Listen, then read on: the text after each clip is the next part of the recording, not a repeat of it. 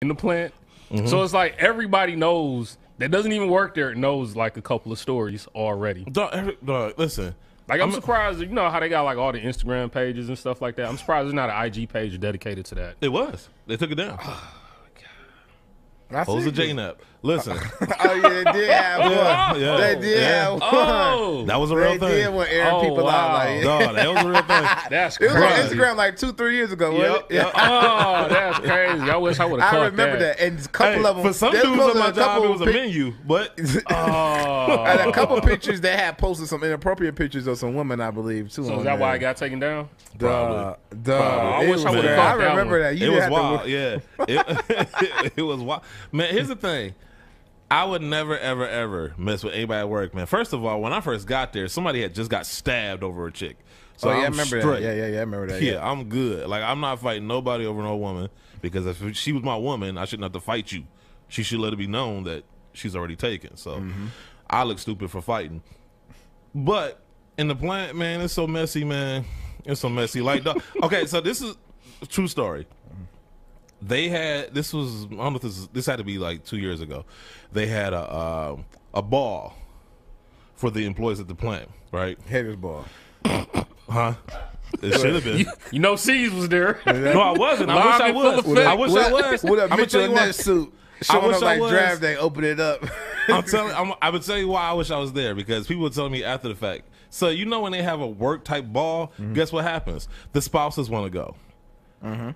Who's that bad for? Everybody that has a work spouse on the line. Yeah, exactly. Yeah. I was hearing so many stories about people trying to keep like they real spouse. Why did they tell them that was going on though? Huh? Why because they tell them this that? The problem workers were in Detroit. Everybody knows somebody that works at a plant. Yeah, well, like you so said, you go on Facebook and you happen to see a flyer, somebody post about it. Hey, they got this going on at your job. Oh yeah. Oh, we should go. Oh man. So now you got to try to keep your real spouse from your work spouse. I was hearing so many stories. People were getting mad. I actually thought this one dude, I'm not gonna say his name, was actually mad that his work spouse was dancing with somebody else. His wife's sitting right next to him, and he got the nerve to be mad. I like that. Plant confessions. I like that. I mean, real talk. It's new segment. New segment alert. Yeah. Man, I'm telling you, it's a real thing, man, and it's so funny to me when I see people at work just getting involved. It's like, dog, that's always gonna turn messy because y'all fall out, but you got to work with them 10 hours a day.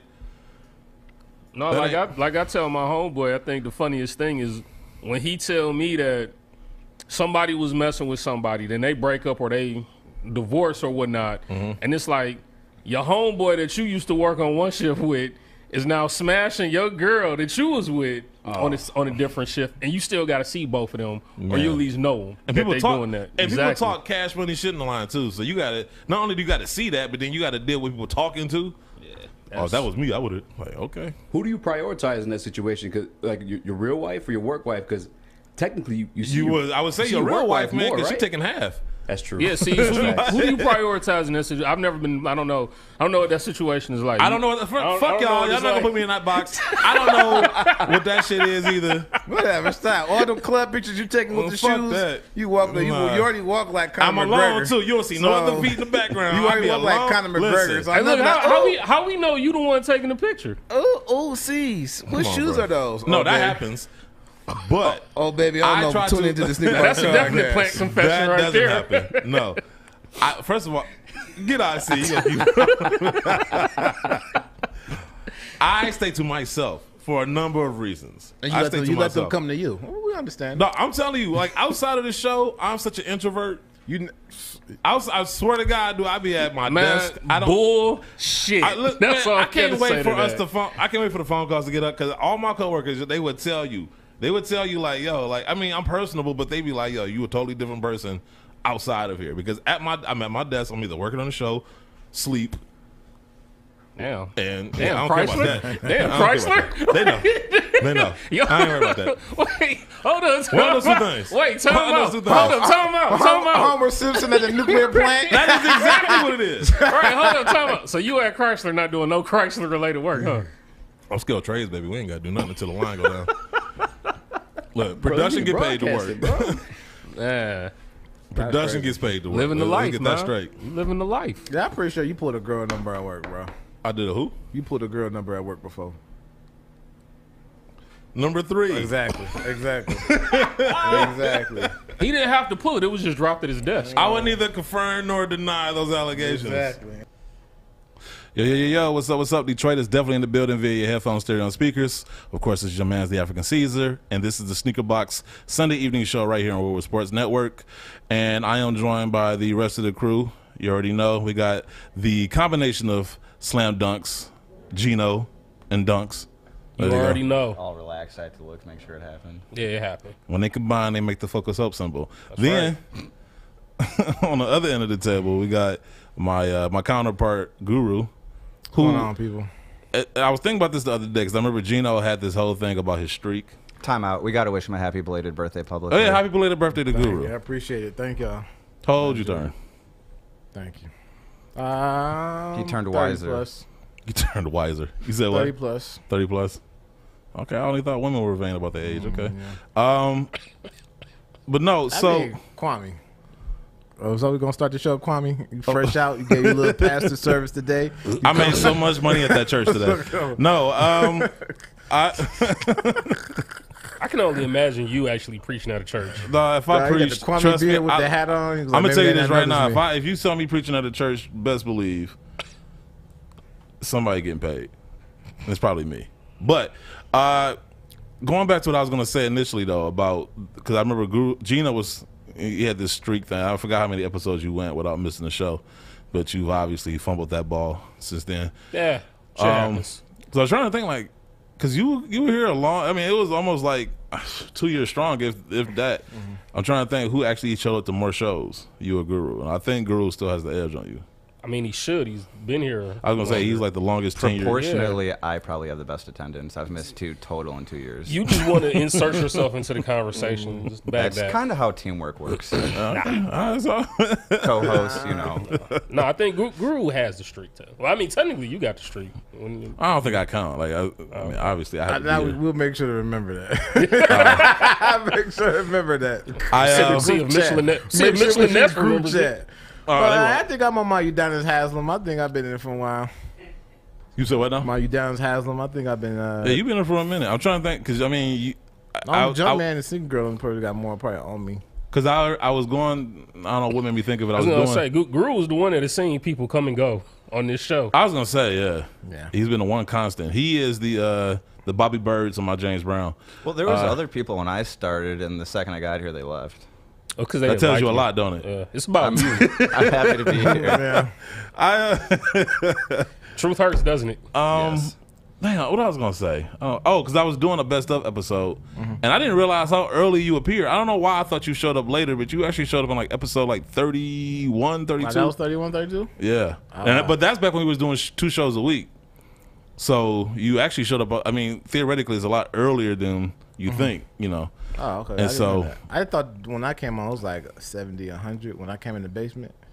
But no, that was like actually episode like 30, 31 okay. that you showed up in the basement, and then everything went to hell from there. That's crazy. I can't tell. Pretty nice where we at. I was being sarcastic. Well, it went to hell for a second, and then it rebounded. Then it went to hell again, and it rebounded. So this must be why people do devilish things, because I guess it's nice in hell. Man, the rebound is nice. Whoa. Oh, okay. On that note, okay. We got a lot of things we want to talk about. Obviously, the hot topic right now is the whole Nike trademarking their Air Jordan 1 and what that means for Air Jordan 1 bootleggers out there. Another thing we definitely going to get into, we got a lot of legal stories that we want to dive into. And so we actually have a lawyer in studio. So I actually want to talk to John, our resident lawyer, John Mohyi. Am I saying that right? Mohyi. John Mohyi. That's a good angle. That is a very good angle. You look suave. Actually, you do look like you need a pipe. Like, seriously. I don't always do the sneaker box. I feel like it should be like a fireplace behind you. Yeah, exactly. I agree. So we got John in studio to talk about that stuff. And we also have Rocky Parrish, the CEO, owner of RockDeep, joining us as well later in the show. But first, let's get into all the other things we got to get into. Social media. Follow us on social media. You can follow us on social media on Twitter at TSB_show. You can follow us on Instagram by looking up or following the SneakerBox_show. And then you can follow us on Facebook by looking up the SneakerBox Radio Show page. And you can leave us a voicemail if there's anything you want to respond to as far as something we said on the show, or you have any sneaker comments or questions. You can call us at 248-677-1803 and leave us a voicemail, and we'll respond to it on a later show. And this is episode 297, which means we're 3 away from episode 300. Here's the kicker, and I guess I could ask you guys off the show, or I could just ask you now. That weekend is 4th of July weekend, so I don't know. I got to cut you off. What's that? Mr. Lawyer over here will actually be having a soiree of his own on that date, so I will not be able to attend. That's the perfect time to celebrate 300. He looks like the type of guy to have a soiree. You know, it's very interesting because someone literally used that exact word to describe it. Did you turn on your mic? Separate from you. It's almost also my birthday, so it's gonna be like a combined get together. Did you turn on the mic? Because I'm not sure people can hear you. Oh, okay, cool. It's not his first rodeo. No, I'm just saying. I just wanted to make sure. We've had mistakes before. Ain't that right, Easy?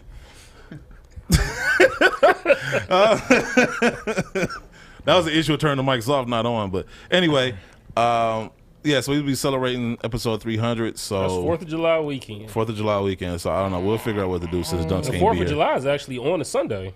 Right? Yeah. So since there's soirees going on, we might have to. Can we do fireworks indoor? I think so. Y'all gonna be celebrating? I think so. You celebrate 4th of July? I'm celebrating Juneteenth. I take the day off. I celebrate Bastille Day. It's July 14th. Listen, if they gonna pay me to stay home, I'm gonna be home getting paid. Okay. Now, whether or not I celebrate, it depends on what you call celebrating. Yeah, like sitting at home watching the ID channel. Sounds like celebration to me. Gotcha. No. I guess that's celebrating. So, I guess nobody's excited about 300. Okay. But can we do fireworks indoor? I'm pretty sure Woodward Sports would allow it. All right, man. We insure it, right, Easy? Oh, okay. It's only one way to find out. I don't even know. Probably not on Sundays. Oh, man. So let's get right into it. Now, let me say this before I go into it as far as our Fab 5 sneaker releases of the week. This is one of the most lackluster weeks ever. So you said that the past. So maybe it's just me then. Maybe I'm just not as excited about sneakers. You're not really into sneakers.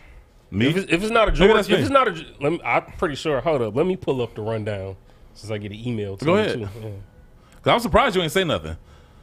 But while he's doing that, because I really want to get through a lot of stuff today, we'll start with number 5. We have the Nike Women's Dunk Low Sunset Post. I'm not liking them. Nice one. I'm actually surprised. Now, of all people, I'm actually surprised you ain't feeling these, because you are the resident shiny, dunk lover. Candy looking shoe.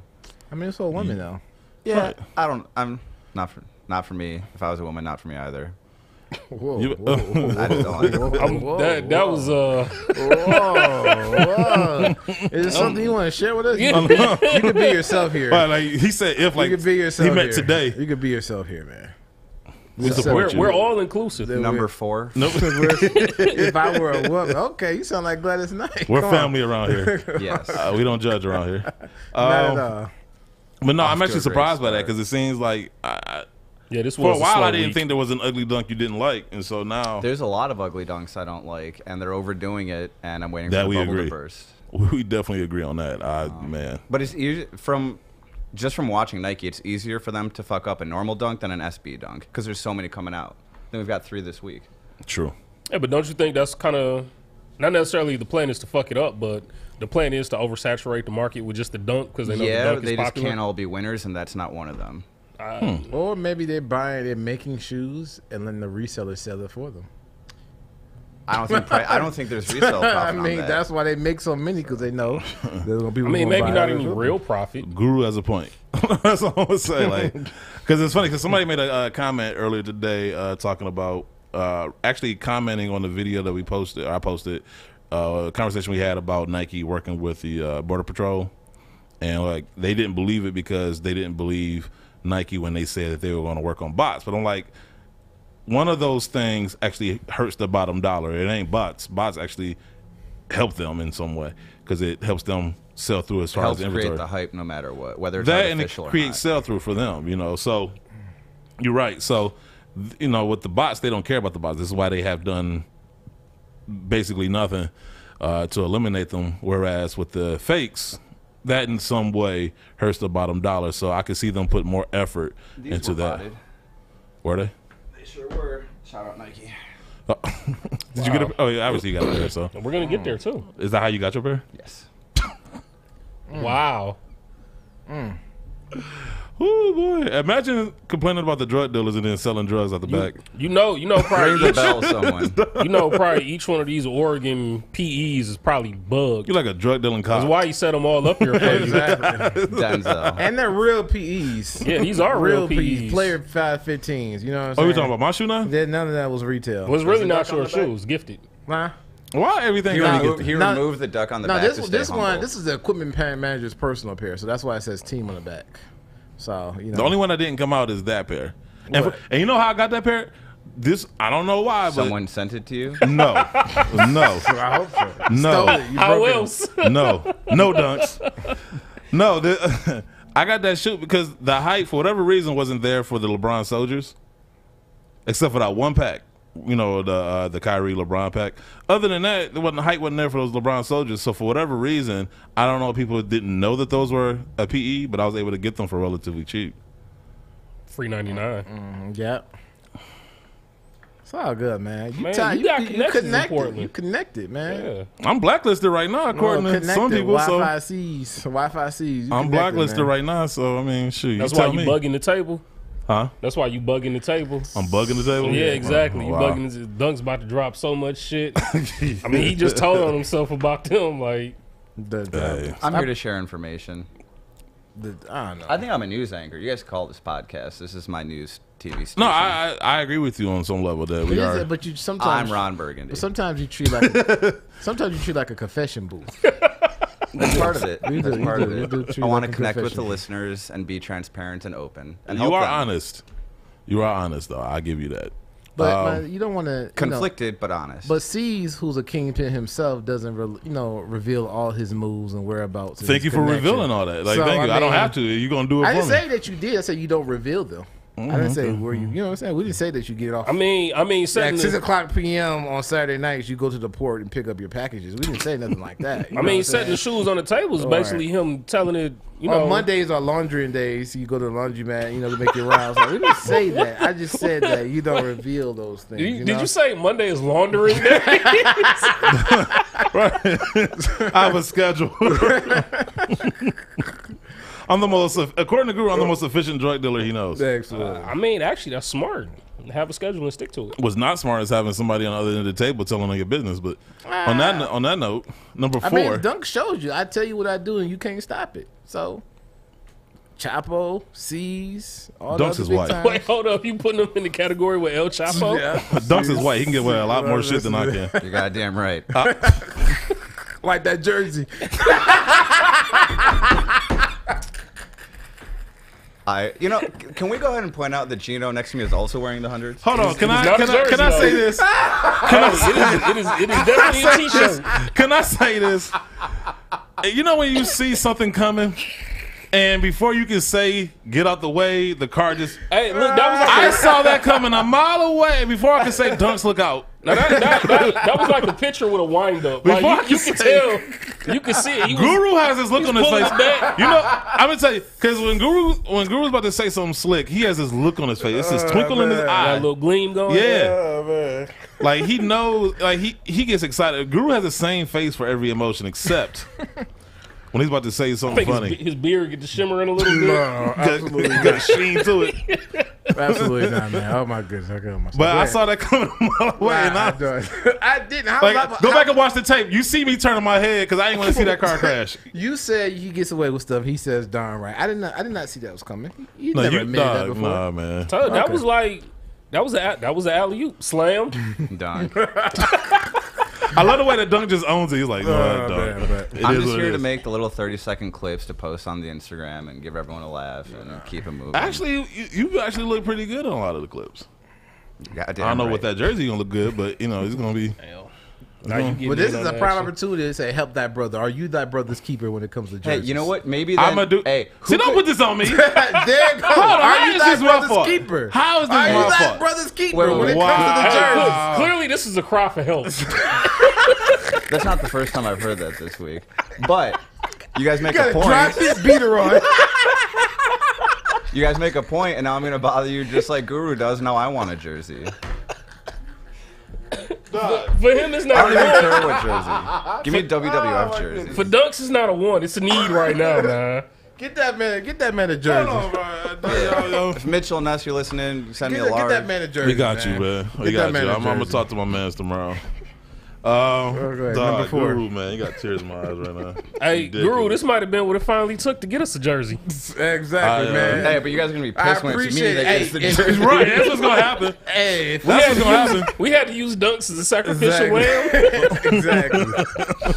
That's my goodness. Number 4, man. We got the Nike LeBron 18 best 1 through 9.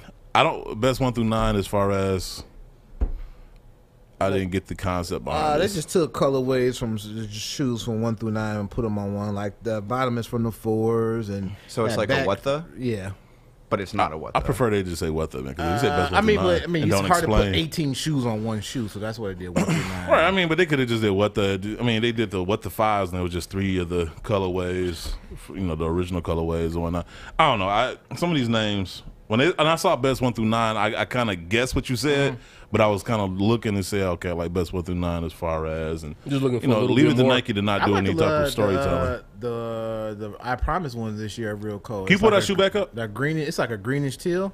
The I Yeah. Promise one for the school this year, that one's dope. That's at stores. And I don't have a beef with this shoe. I would get it for my daughter. Like this seems more like a kid's shoe to me. I mean, with all the colors in there, it does look like a. I mean, we just seen a dunk with the same colors on it. But it's That a was a women's girl's shoe. shoe. It was a women's shoe, right? So, yeah. So this looks more like a kid's shoe. I wouldn't even say a women's shoe. This seems more of a kid's shoe. But, to each his own. Number 3, we have the Nike Dunk Low Free 99, the pair that Dunks brought in today. Cool. Like, honestly, I really, real talk, I think you could, on this list, you can take 2 through 5 and just kind of interchange them. There's a couple dunks like this. I don't know if they're all free 99 or they've got like a similar concept. They all have reminiscent vibes of that eBay dunk back from like what 2005ish or something. Did it actually come out, or was that just like some type of friends and family type thing? They made one to take pictures and destroyed it, and then they made one pair and auctioned it in the size of the winner. And I don't know who owns it, but I'm sure it would sell for. Why make the easily shoe to 100K. destroy? I don't understand that. It was a proof of concept. You Yeah, saying And half then the stuff whoever that won they it, come they out made with? in their size. No, I'm saying, but like you said, they made the shoe and destroyed it. Just keep it. Just put it in an archive. Yeah, I think the cut-up pieces were in a museum at some point. I'm not Wow. sure. Okay. Sad thing is, people, including me, would probably buy the cut-up pieces. That's, I'd buy. that is I would sad. buy an NFT of the cut-up pieces if I We'll could. go with that. Why? Why? I don't even know why I'm asking you because I already know I'm going down a rabbit hole that I don't want to go down. But why? Something in my head tells me to do it. Man, I'll tell you. The opportunity to flip is that why? Or do you actually want to own it? I feel like it would be like owning a little part of history. It was Okay. pretty significant. It's one of the greatest collaborations of all time. I mean, it's not like the Berlin Wall. I mean, it's just, it's just, Is it possible to pull up a picture of the eBay dunk? yeah, eBay Nike Dunk. But no, I just, yeah. As soon as you said NFT, my eyes just wanted to roll back in my skull. Point was, some of the dunks are putting out the free 99. They're like slightly reminiscent or like teetering on Right. colorways. I mean, I agree with you. They kind of overdoing it with the dunks. These are cool. They all right. Yeah. Now, there's supposed to be a white pair that's supposed to be coming out too, right? Or is Yeah. no? Nah. Yeah, I like the next black week. pair more than I like the white pair Why is that? because it's black. Want to argue that? It comes down to black or white. I'm always choosing black. That's why you the worst, man. That is why you the worst. There you go. And why they didn't make this in retail? This was a one of one. I'm glad they didn't. I would have bought this one. This was back before Wait, wait, StockX. wait. This was back before GOAT. This was when if you wanted to buy and sell, like, all you had was eBay. Yeah. And this was at the peak of SB hype. So I got a question. The first You time. you would buy these, but not the but you don't like the Sunset Pulse joints that we showed at first. Correct. The sunsets, there's something wrong. Those metallic colors, it's not working for me. Like that, they're both patent, but I'm not feeling the metallic vibes as I stutter. Number 2, we had the Air Jordan Retro 1 High OG Light Fusion Red. Oh boy. How many pairs did you get, C's? Oh, the None. McDonald's pairs. Hey, None. everyone's gonna attack me. It's an ugly color. I get it. I held them in hand. It's amazing fucking quality leather. I'm going to go ahead and say shattered backboard quality. Don't tell Caesar. I already know everyone's going to attack me, but I held them. It was extremely nice. I promise you they not. I promise you they not shattered backboard leather. But they're up there. Or they're nicer than what we've seen in a long time. Have you seen this shoe? In person? No. So how would you say you go? Because I was told by somebody in the know that there was a reason why the shattered backboard is considered one of the best as far as quality, because that's the one of the few times they actually tried to.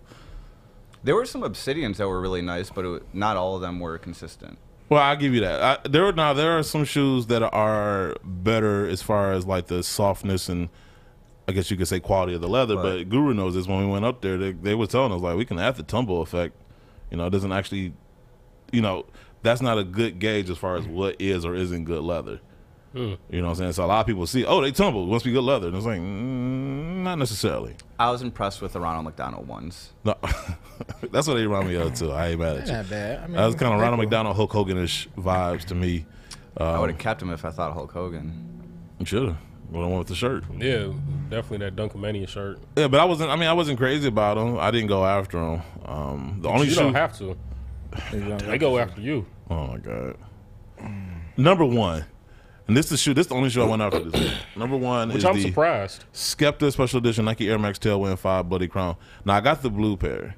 And really? Yeah, the blue pair is, I'm telling you get them in hand, like the pictures don't do them justice at all. Like this isn't a CE shoe in my mind. Like, go back. I mean, in fact, I tell anybody, go look at any review you can. I don't know if people got these in hand right now to do a review video, but if you can, go watch the blue. You got them? I got the blue pair. Go back and watch go and watch some video reviews of the blue pair.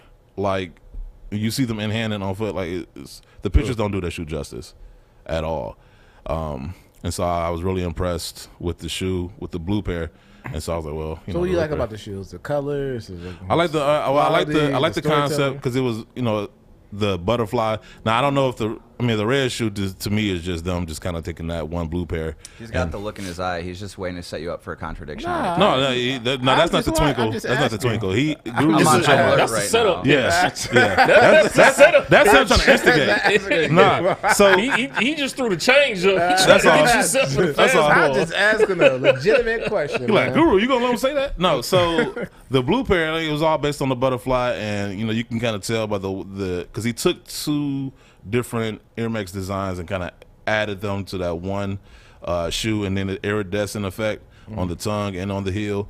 To me, and you look at the butterfly and you see the inspiration and you see how the shoe was executed. I was like, yeah, that's pretty dope. And then when you see the shoe in the hand, like the quality, Dwight would tell you, Dwight, you got a pair, right? Am I lying? Fire. See? And so the leather around here is good. Dog, yeah, I'm telling you, yes. The shoe is dope, I thought. So one thing you and Dwight actually agree on. I know. I mean, Dwight usually ain't got good taste, but this today. But no. Dwight the type of dude that take the ugly chick home without getting drunk. But no, so Wow. well, at least he getting some. But Right? no. Well, they can't all be winners. I like how you got defensive right there. But I will say this though. I get that shoe doesn't, work for everybody. But like I said, I thought as far as the concept and the execution, I thought it was a dope shoe. And they made comfortable. They actually made that in the 15? Man, I'm surprised. That was the cutoff. Because that's what I'm really shocked about. I'm shocked. Typically an Air Max like that, I feel like they usually go up to a 14. Yeah. So of course, get the blue pair, the red pair got to be bought too. Excuse me. Well, of course you got to buy a red Actually, pair. the red pair already came out. You know why I had to get a red pair, Guru. So John Wall in the middle of a game throwing up signs. So I got You get the Skepta banner on the screen right now. I got to. God damn it! I can't remember what I'm trying to say. So no, I got the red pair actually came out I think in the UK because Skepta, he's a rapper in the UK, I believe. So Yes. Is he? Am I saying that? Am I right? Confirmed. Okay, I think cool. what he on? You want Drake albums or something? I don't listen to Drake. Hey, like look, that. all I know is he's big in the UK. What'd you say? I said, you're getting old. I am, right? I don't know who these kids are. These What is it? Grime rap? making their noise, I'm not sure what it's called over there. making noise over beats. I heard Chinese drill music and I was like, Wait. Yeah. Hold up. Time out. You want to impersonate that too? absolutely not. Okay. That's a little. I like my streak of positive reviews. I'm gonna have to look that up. Go look it up. Yeah. I know that I'll try to find he's some. sounding like Lil Durk, but he's Asian, and they flowing with the same pattern and everything. Yes, I got it. Are there captions on the screen? Like, Oh my No, god. he's rapping in English. Oh, He's see rapping- that shit, Yeah, okay. but yeah. I can Yeah, I'm confirm still- they go hard. Okay. They go hard. What, Oh, Chinese? I was like taken back. I was like on Chinese drill music. Chinese It's drill. really- Is that the music you get hype of when you do taekwondo? I don't even know taekwondo. Oh, okay, I was- I can't do like that. All right, before the match, that's what you listening to? Chicken doom boom doom. Ugliest release of the week. You already know. Let me guess. We're gonna start with the Yeezy 700 in flames. Adidas Yeezy 700 boost. This is not. The You know how ugly I And know? Flame Amber. Because he decides. This is not. Yeah, the I'm ugly trash. shit. This is I'm not trash. the ugly shit. This is not Trash. the I ugly don't care what nobody I'm says. pretty sure Week you at trash. 700 shit. comes You could have out. It's our found worst a shoe. Reebok. You could have run a I really Adidas shoe. tried. You Actually, there was This a is not Nike. the ugliest There was a release. Nike Air Max something. It's some type of new model they came. It was close. It was real close. I mean, But honestly, you ain't want to offend your Nike Connect, so you could have put. You should watch last You week. could have put that dunk that was number Right? 5. Did you watch on last there. week's show? Huh? You could put that dunk that was number 5 in the top 5 up there as the ugliest. They ain't ugly. man, you went ham. They still reached out and sent you an invitation. So to where? we know, we all know here. Right, and then y'all don't know. They ain't mad at me right now. They ain't invite me nowhere. Matter of fact, if I get in the car with Nike, the chances are I ain't coming back home. But no, this shoe. Well, then I'll have Horrible. to come along and make sure you do. Okay, we You both gonna gonna be take dead. John with him. He'll Right. be all We right. gonna be looking for both of us. No, they gonna be looking for you. We all know how that go. White people get kidnapped. The whole nation gotta go look. They ain't gonna do that. It's 2021, man. They It ain't just gonna be do me that. and They like ain't gonna do 5 that of my to you. family It's members looking for me. 2021, man. They can't do something to you and try to sell Black History Month next year. So they ain't Like gonna do does That's that. what they all gonna the do. time. You know what they gonna do? They They ain't gonna gonna do they gonna get rid of me and then dedicate next year's collection Yeah, the to me. African Seas collection. Yep. Here's what he would have wanted. Okay. If In collaboration with if Mitchell and Ness. if anything ever happened or you went MIA, the Slam Dunk podcast would continue. The Slam Dunk Podcast. It would be Damn. a little spin-off. Man. So we just gonna And bump the you're half and half podcast out the way, huh? We gonna bring that back too. We might even let Guru. Hey, get a Guru, you guest gonna work for spot. Dunks? Who's That's what it sound like. He Work- says he's gonna work- bring back the Half and Half Work podcast. with Dunks. Work with Dunks. Okay. Were you ever a guest on the Half and Half podcast? Never. I wasn't good enough to At invite. least I got that honor. I wasn't good I mean, enough. we was in rotation. I good. You were busy, man. Between Nike, Jordan Brand, Mitchell Ness appearances in stores. I would have made time for You you. was Reebok. Don't forget about Reebok. I would have made time for you. Yeah, you was. He I think they came mad on- at me too. He came on before the last episode we did. Reebok mad at you now? Well, not right now, but they were. My bad.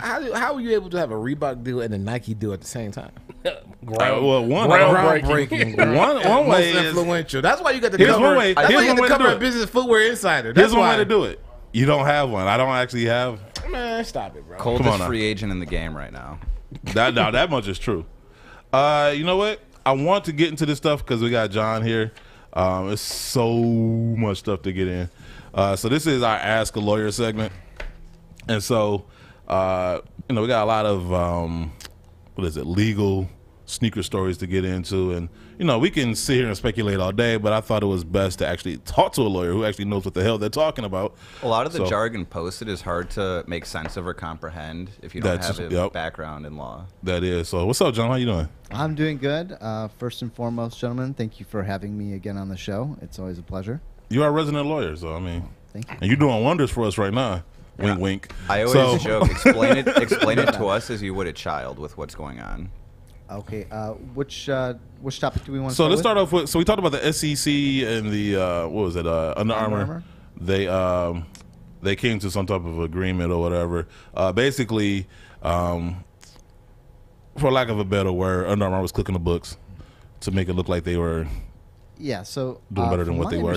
From my understanding, what was happening is Under Armour had a bad quarter, and so there was some creative accounting from the Yeah. accountants to make it look like the quarter was better than it was. Yep. Now the problem is, it's okay maybe to do that accounting method with pulling forward some sales for future sales. That's my understanding. Mhm. But the fact of the matter is they misled investors to make it look like it was other reasons for the revenue increase, and like their business was booming better than what it Exactly. was. And so, if I'm an investor, I'm looking at it and I'm saying, wow, these are the metrics that I'm investing on, and they're looking good right now, and I'm not seeing the fact that they did some creative accounting, then I might increase my position in that portfolio, and that is where they got in trouble. So basically, it only counts when I was going to say white people, rich people. Wow.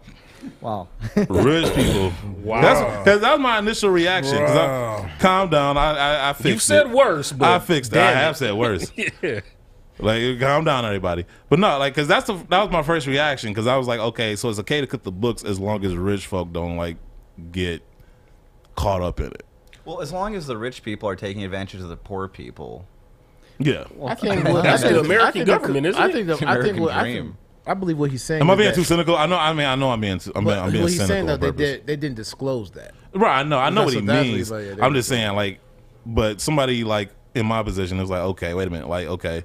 So well- the only reason this became a big issue is because investors got caught up. Well, not even got caught up, because I don't think anybody got. Keep in mind that these investors are usually investing people's retirement funds. That's true. And so they have to be very particular about what they're investing in, and they have certain criteria. So when they see a situation where maybe they have a loss and they can attribute it to this creative accounting incident, then of course they're going to say, well, let me sue these guys and get back that money. Because Right. maybe for an average investor it could be a few $1,000s, but to a larger investor that could be millions of dollars. Yeah. So this isn't moral or ethical, God but was a damn it. law broken? Yeah, they brought up.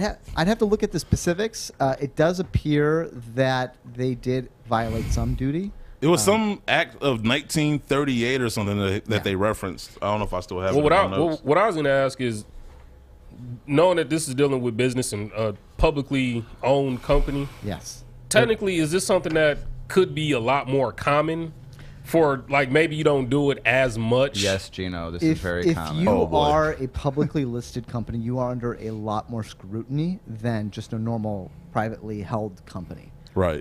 And so you're held to a lot higher standard, and the SEC is going to evaluate you. And if you make a representation that materially misleads investors, then you're going to get in some trouble. Yeah. Now I got a question for you too, because when we first started reading over the case, it made it sound like the SEC and the Feds were both looking at them as if they were two different entities. And so the SEC, are they not under the federal jurisdiction? Or are they some type of? SEC is a Security Exchange Commission. That is it's a branch of the federal government. Okay. So yeah, I mean, Under Armour, like, is at that time too, because that's when they were hot, and I think part of the motivation they had, like the streak that they were trying to maintain of I forgot what the percent of their revenue growth was, but they were trying to Well, they maintain lied the streak. about it. Huh? They were lying about it. Yeah, they were lying about it and stuff. And it was crazy because I remember at that time too, everybody was like, "Oh man, Under Armour's making some moves." I think they had got they had some type of deal with Dick's Sporting Goods to, sell more shoes, or I forgot what the exact details are. But I remember it was like 2015ish, 2016ish, around that time where they were doing that. And I remember at the time thinking like, okay, Under Armour making that move, and then you read this and it's like, oh, okay. And you know what? The short-term loss, they could have probably gotten over that a little bit better. But as soon as you put it in the framework of you intentionally defrauded investors, that makes it a lot worse. So I think the best thing to do is just be honest, because I think in the long run, you're not going to get away with this. There's so many eyeballs on this and so many interested parties. So. Especially nowadays, like everybody's, the way that people dig into everything. But I guess the reason I automatically went to, rich versus, or for the lack of a better word, poor, is because the way, like basically the punishment, they only had to pay like $9 million, which sounds like a lot to us, but for them, I'm pretty sure they got insurance or whatever to kind of cover most of that. Well, the And- risk-benefit ratio was, hey, a $9 million fine, it's not that big. If we can get away with it, then, what's that? Because it's probably talking about influencing the stock prices by a few $100 million or even $1 billion. Right. So yeah, so that's, I'm looking at the slap on the, to me it's a slap on the wrist, $9 million. And I think they were talking about going after the executives, but then once they agreed to cooperate, then all of that went away and it was just like pay this fine and that's it. Yeah, I mean, it takes years to litigate these things, even if you're the SEC. So they are going to prefer to kind of give penalties and settle it very quickly and get their terms right away. And the companies usually don't want to deal with that. You could win, but the amount of work that you have to go through to win those lawsuits is most of the time not worth the emotional toll that it takes. And it's probably just cheaper just to pay the fine then. Much cheaper. Okay. So this is interesting. So Puma is fighting to keep Nike from owning the word footwear. An article written by Maya Ernest for InputMag.com. Puma is attempting to block Nike from trademarking the term footwear, which refers to tech-driven sneakers. Tech-driven sneakers. Although it's not clear yet which silhouettes Nike wants to use the term for, the brand's FlyEase line utilizes its Adapt technology for easy on and off access. Select models even offer 100% hands-free footwear. Or hands-free wear, while other models, like the Adapt BB, have motorized laces that are controlled via their app. The Fashion Law recently reported that Nike and Puma appeared before the High Court Justice in London for an appeal hearing surrounding Nike's trademark application with the United Kingdom Intellectual Property Office for the word footwear. And it's spelled Footware. Like hardware, footwear combined together.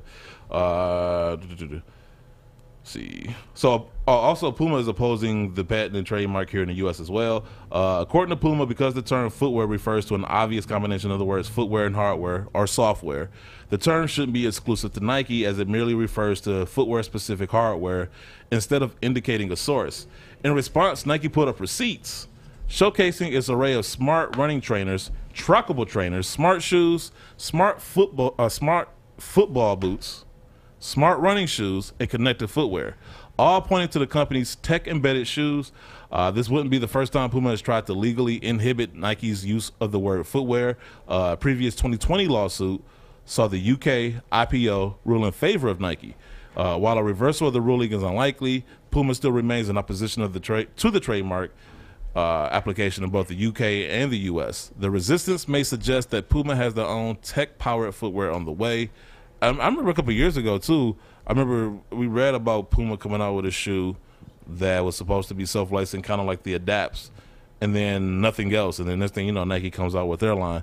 But as far as this lawsuit, at least, it seems like Puma's just trying to block Nike from getting an application. You know, I can really see Puma's argument, and I'm almost basically leaning toward their argument. Maybe they're not putting it in the right framework, but the general idea with a trademark is it's a source monitoring tool.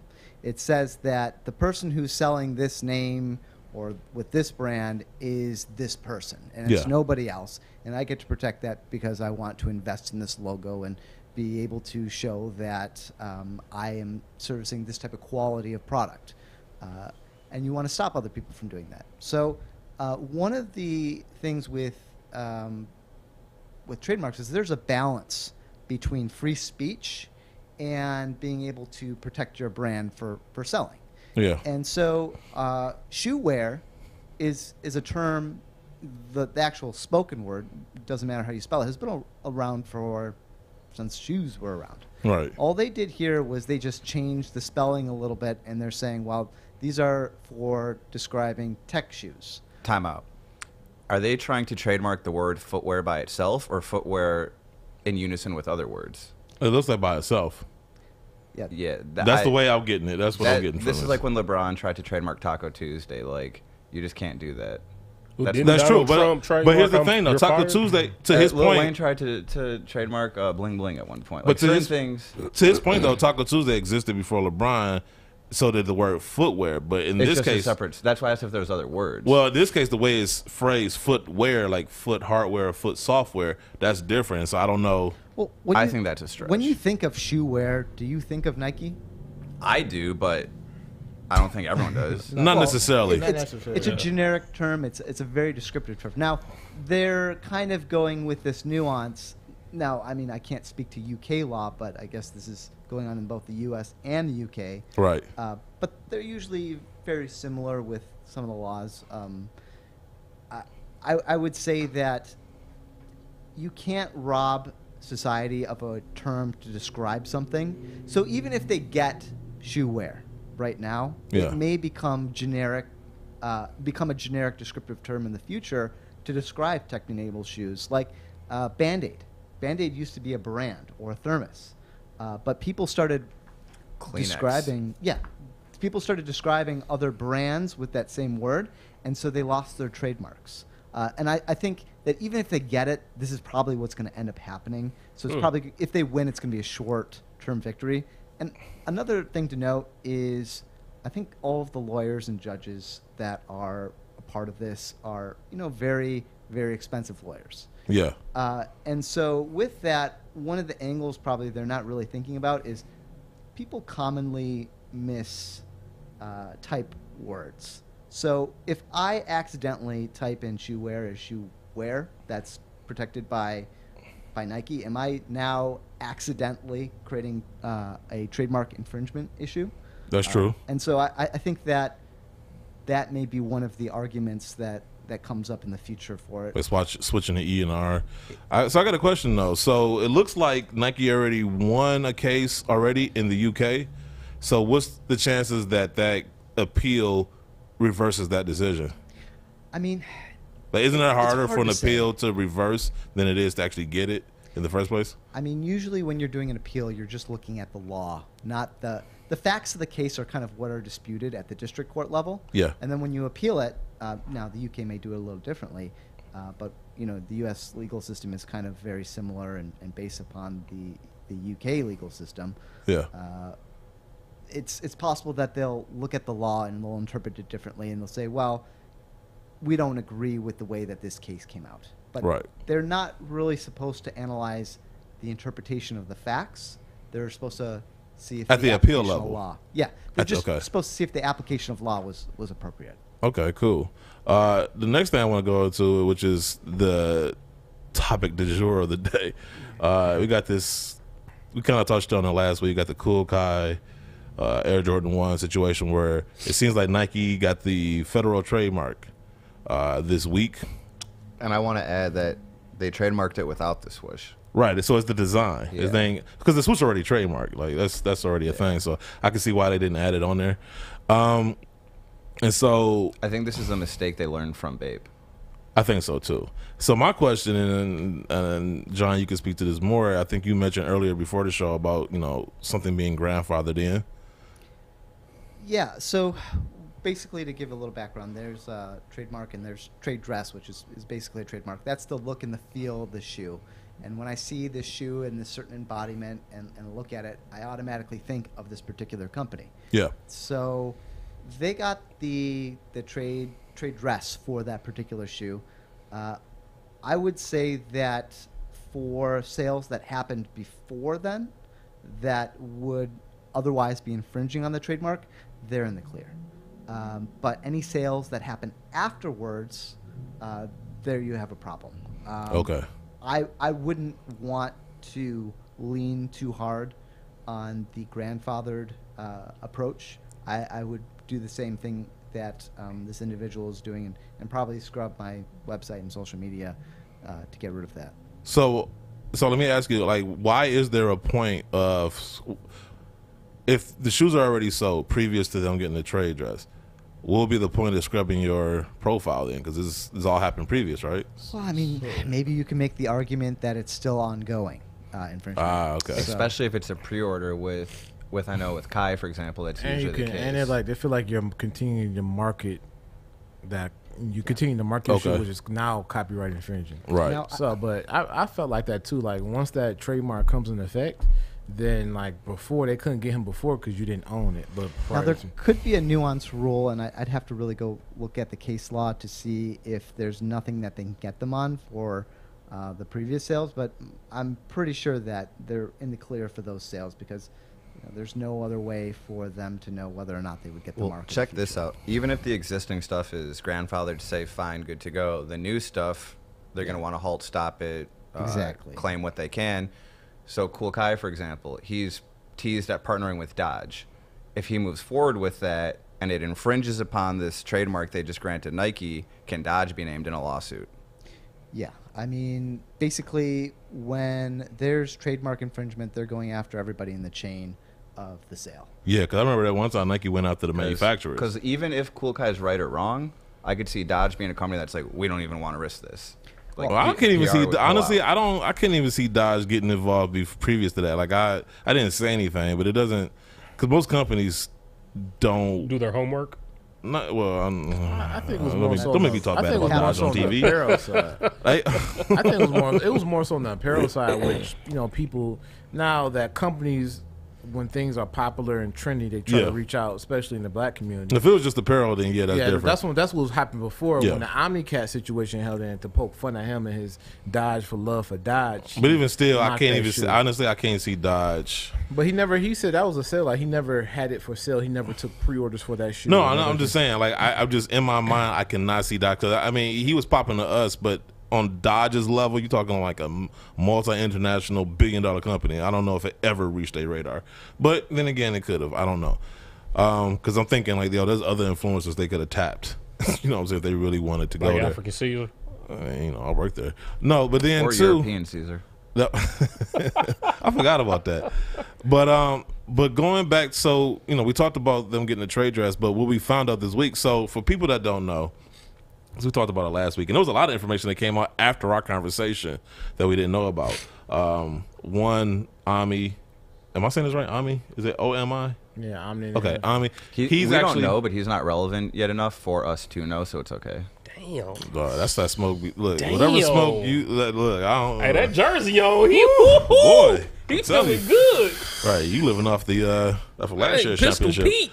Bang, bang. Sponsor, listen, 8 Mile, whatever. Oh, that's what it is. All I'm gonna say is this. All I'm gonna say is this. So we talked about the beef between him and Kai last week, where Ami was going to release the same exact shoe as Kai dropped, and I already spoke my feelings about that.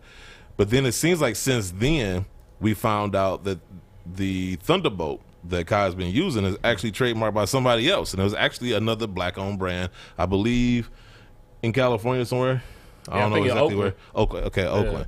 So, with that being said, it seemed like Ami and that particular brand are going to do something, which I thought was once again, I thought it was hilarious, because I'm like, I thought for that information to come out, and then for Ami to get ahead of it and to actually work with that brand, I thought once again was another shot to Kai this week. Kai was taking shots all this week, and part of me feels bad for him. Honestly, I do. I feel like that would, if this Nike didn't get their trademark or approved, then him doing that would have been great. But since now you teaming up him to do what? Because the shoe that Kai was doing that you wanted to copy can no longer be made. So it's like now. But they're doing something else. They're doing a whole different shoe. I know, but the main reason he reached out to him was because of that. But now my thing is like, okay, what y'all gonna do now? So it's just like, well, my thing is to someone who's looking is like, you want to start beef.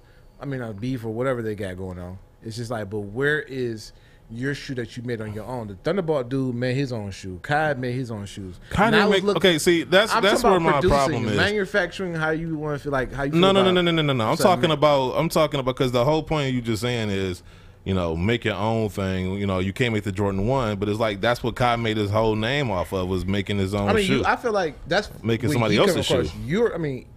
The cool Kai that shoe caught your attention for his brand, but other people the reason why he was able to sell it because he already had consumers with his clothing. So that's he was able to. Let's cut the bullshit. He was able to sell that shoe because it looked like a Jordan 1. I'm talking about why he had. I bought it because it looked like a Jordan 1. Other people who got Jordan 1 shoes and they couldn't sell it either. Right. He was prolific at. He was better. Like he was a better. Listen, there's some people who can steal good and some people that get caught all the time. But it takes a combination of that. At the end of the day, there's no honor amongst thieves. At the end of the day, they both get caught. Right. They both go into jail. I'm saying what I'm saying is. So he was better at pushing his bootleg product than other people who had bootleg product. I'm not about to sit up here. I just don't understand how somebody could sit there and defend Kai in that situation and then look down at Ami. They both was doing bullshit. Here's my thing. He didn't do that until he had a problem with it. That's when he went and got to me, it don't matter. So Kai said you can't call it blue magic clout because you can't say they all doing it for clout. Why are we acting like nobody? Why are we acting? First of all, why are we acting like Kai is doing this for some type of chivalrous reason? This is what I'm trying to explain to you. I said he made I said manufacturing the shoes. And I'm not saying like that was his original design. I'm saying old boy from Oakland with the Thunderbolt, he was already making shoes, right? Yeah. Kai was manufacturing shoes. Omni didn't have no shoes prior to his interaction or his issues with Kai. So now you want to go. Only reason why you making a shoe is because your issues with Kai. Because what did you say on your shirts? I'm stealing your shoe. I'm stealing X, Y, and Z. But can I tell you something? So, I saw this coming a mile. I'm telling you, and I wish he could have been on the show because FBCC Bay Area, I talked to him a lot. I was actually the one that actually gave them the heads up because I didn't know Kai, right? Like I didn't, I don't talk to this dude, but I knew D did. So I reached out to D like, look, I'm hearing this. I know they got a hard on for this dude. They want him bad. Give him a heads up. D reached out to him. They had whatever conversation they had. D posted it. You can check it out on his Instagram. I saw this coming a mile away, and I even said to somebody, probably to D or somebody else, watch somebody take this dude's shoe just to prove a point. Take this dude's shoe and make it, and he ain't gonna be able to do shit about it because he don't own the trademark. He don't own the shoe. Well, no, at the time nobody owned the shoe, but he ain't gonna be able to say nothing. And it's sure as shit, for whatever his reasons were, whatever Ami's reasons were, Ami did exactly what I thought somebody was going to end up doing. It was like, I'm going to make your exact same shoe, do something about it. Yeah, they went back and forth with the Instagram post, but Instagram post ain't the same as punches. I ain't really paying attention to that shit. Long story short, Nike gets the redress or a trade dress, or whatever you want to call it. And so now everybody got to clean up shop. And that's my whole point. So that was my whole point. If Kai was creating other shoes, I would support it, and I'd be like, yo, first, Nike wouldn't come after him. But the fact that all you did was just come out with an Air Jordan 1 and put Kai on there, or whatever your name is on there, and the Thunderbolt, which, once again, wasn't yours. So you stole the Air Jordan 1, you stole somebody else's logo. Like, what did you create?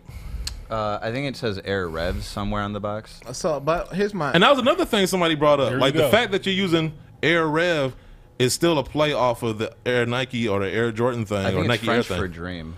Okay, whatever. But you still using the Air thing, and you ain't even got Air technology in your shoe. So that's to me, it's an obvious. I didn't know that. I just assumed maybe that it was in there. Right, that was somebody else pointed out to me, and I don't know if that means anything. The fact that he's using Air the same way that Nike does, and he doesn't actually have Air technology. If he put that in there, then he would have been got a long time ago. That could be misleading marketing if people would associate that as. And so let me ask, and can you answer this too? Because I think a lot of people have the impression that because Nike didn't sue him like immediately the day after the shoe came out, that they can't sue him or that they're not doing the due diligence. A lot of times it takes a couple of years for companies to kind of react to some things, right? They're not going to do it the day after. They probably found out that they got the trademark. No, I'm talking about as far as them seeing this other person making their shoe with another logo and using like the Air. Well, that was what he was saying. That was grand. Like he can't go. They can't go back. I mean, though. they're Now not they'll going to do be it the monitoring same him. day. They're probably. No, I'm talking about as far as them reacting, because a lot of people saying like, well, they ain't go after him when he did this, but it's like for a company as big as Nike, first of all, they're going to do their due diligence. They're going to move slowly when it comes to certain things. Yeah, some things they pounce on, and other things. Look at this. Like, spare me the. Do we have clarification on if Cool Kai applied for and or received or was granted a trademark? No, we do know, because first of all, he couldn't have gotten a trademark. There's no way he can get the trademark if it's already trademarked. Yeah. Okay. Now, am I right in that? There is a possibility that he may have an argument that even though they're looking kind of similar, that the Nike trade dress trademark is very narrow, and that his particular shoe is different. No, I'm talking about the logo. He had a Thunderbolt logo, but another company. Can Nike's newly appointed trademark contradict an existing one? I mean, it is possible. What'll typically sometimes for a trademark, you can have kind of common law trademarks, but usually those are very local. So he may be able to sell, and I'd have to do a little bit more clarification on this. So you're gonna have to take. There's something similar going on with Kanye West and Walmart right now. I don't know if you guys saw. They're using a similar logo. Let me finish this one point though. Go ahead. But yeah, he might be able to have that trademark, but only for a very, very local area where he was selling. Right. So like you might see like A1 Mechanic. Obviously, there's A1 Sauce, but because the mechanic shop is like just in your neighborhood, like A1's is not going to sue them to change their name, right? I forgot what the name of it was, but in East Lansing or Lansing, there is a pizza shop that was there before the chain came in. Is that what it is? Yes. Yeah. And so Pokey what sticks. happened is the chain filed the trademark, but since this pizza shop was already there and operating, they got a common law trademark. And so now that chain can't operate in that particular area of sale. And they can't sell pokey sticks anymore. But the thing is, since this chain has basically gone ahead and trademarked that name, now that small pizza place can't go ahead and They're confined, basically. they can't. to, They're confined. yeah. They can't open up a restaurant with the same name somewhere else. And so Nike, now that Nike got this trade dress, so that means going forward, basically that's going to be problems for everybody else. But I was speaking more so to, if Nike wanted to make the argument, like, okay, like we might be able to go after you as far as like the silhouette, but like the branding, like using the Wings logo that the Jordan used, or using Air Kai instead of Air Jordan or Nike Air, like can they kind of make an argument? It depends on how strong the trademark is too. Different trademarks have different levels of strength. Yeah. So the stronger, and more unique and fanciful the name, the more powerful it's going to be. Yeah. But if the term is kind of a little bit more on the generic side, or it's just like suggestive, Yeah. or even borderline. But if you're descriptive, using it on a product that's basically ripped off from theirs, like it's different, I guess, if you're just going around just saying it. But I guess if you're coming out with a Nike product or a Nike ripoff, and then you're using the same branding, the test. Well, you could sue anyone for anything. But yeah, in terms America. In terms of winning in court, the question is going to be, what is the likelihood of confusion? Are you really confusing people? Yeah. When you see I don't think these anybody's different- confused. Yeah. So if you can show evidence of confusion, then you're going to see a lawsuit. Okay. Interesting. This is why it's good to have a lawyer in the house. I'm still just waiting for the Cool Kai Jeff Staple collab. You know what's happening. You know what's happening. Warren Lotus. And Warren Lotus. Warren Lotus as well. Yes. It's gonna be a 3-way collab. This is about to be the Slam. it's gonna be like the Megazord of all bootlegs. Like this is like it's like Captain Planet. Like So With our all three powers bootleggers combined. combined. Huh? Jinx. No, I'm just saying it's just to me, like I said, like I get that there is nuance to this, but at the end of the day, one bootleg versus another bootleg, I could care less about who wins. You know what I'm saying? Because to me, they both bootlegs. So, people brought it up on social media about the Bape as well too. It's just like you. yeah. Do you know the details about the Bape situation? Maybe you're gonna have to Well, give me Bape some too, context. just like he did with the Jordan 1, they did with the Air Force 1 back This in was like years ago, 2005. Different 2000. silhouette, Yeah, but they they did. used a star. They use a star bolt instead of the Nike swoosh, but everything else is the same. Yeah. But my thing is that goes back to like what I felt like, protect everything. Like you didn't have an Air Force 1 trademark, right? You went and got the Jordan 1, you went and got one to stop it. Like they were doing it. Go get your Air Force 1 trademark so you can stop it. Right. No, I think what So had that's why I happened. said keep your same energy with everybody. But that's what I'm saying. But But no, is they it filed it incorrectly, or And they had in to a go back different- and redo it. Or they is the situation the same? That's what I'm saying. Like, Well, how is this- they both made bootleg of they took Nike silhouettes. but legally, is it the same though? That's what I'm saying, because there's a reason. When he did it, they didn't have a trademark. When Bape did it, they didn't have a trademark. When Kai started selling and they started getting on the radar, Nike went. But and got I'm their saying there might be other information legally that we don't know about.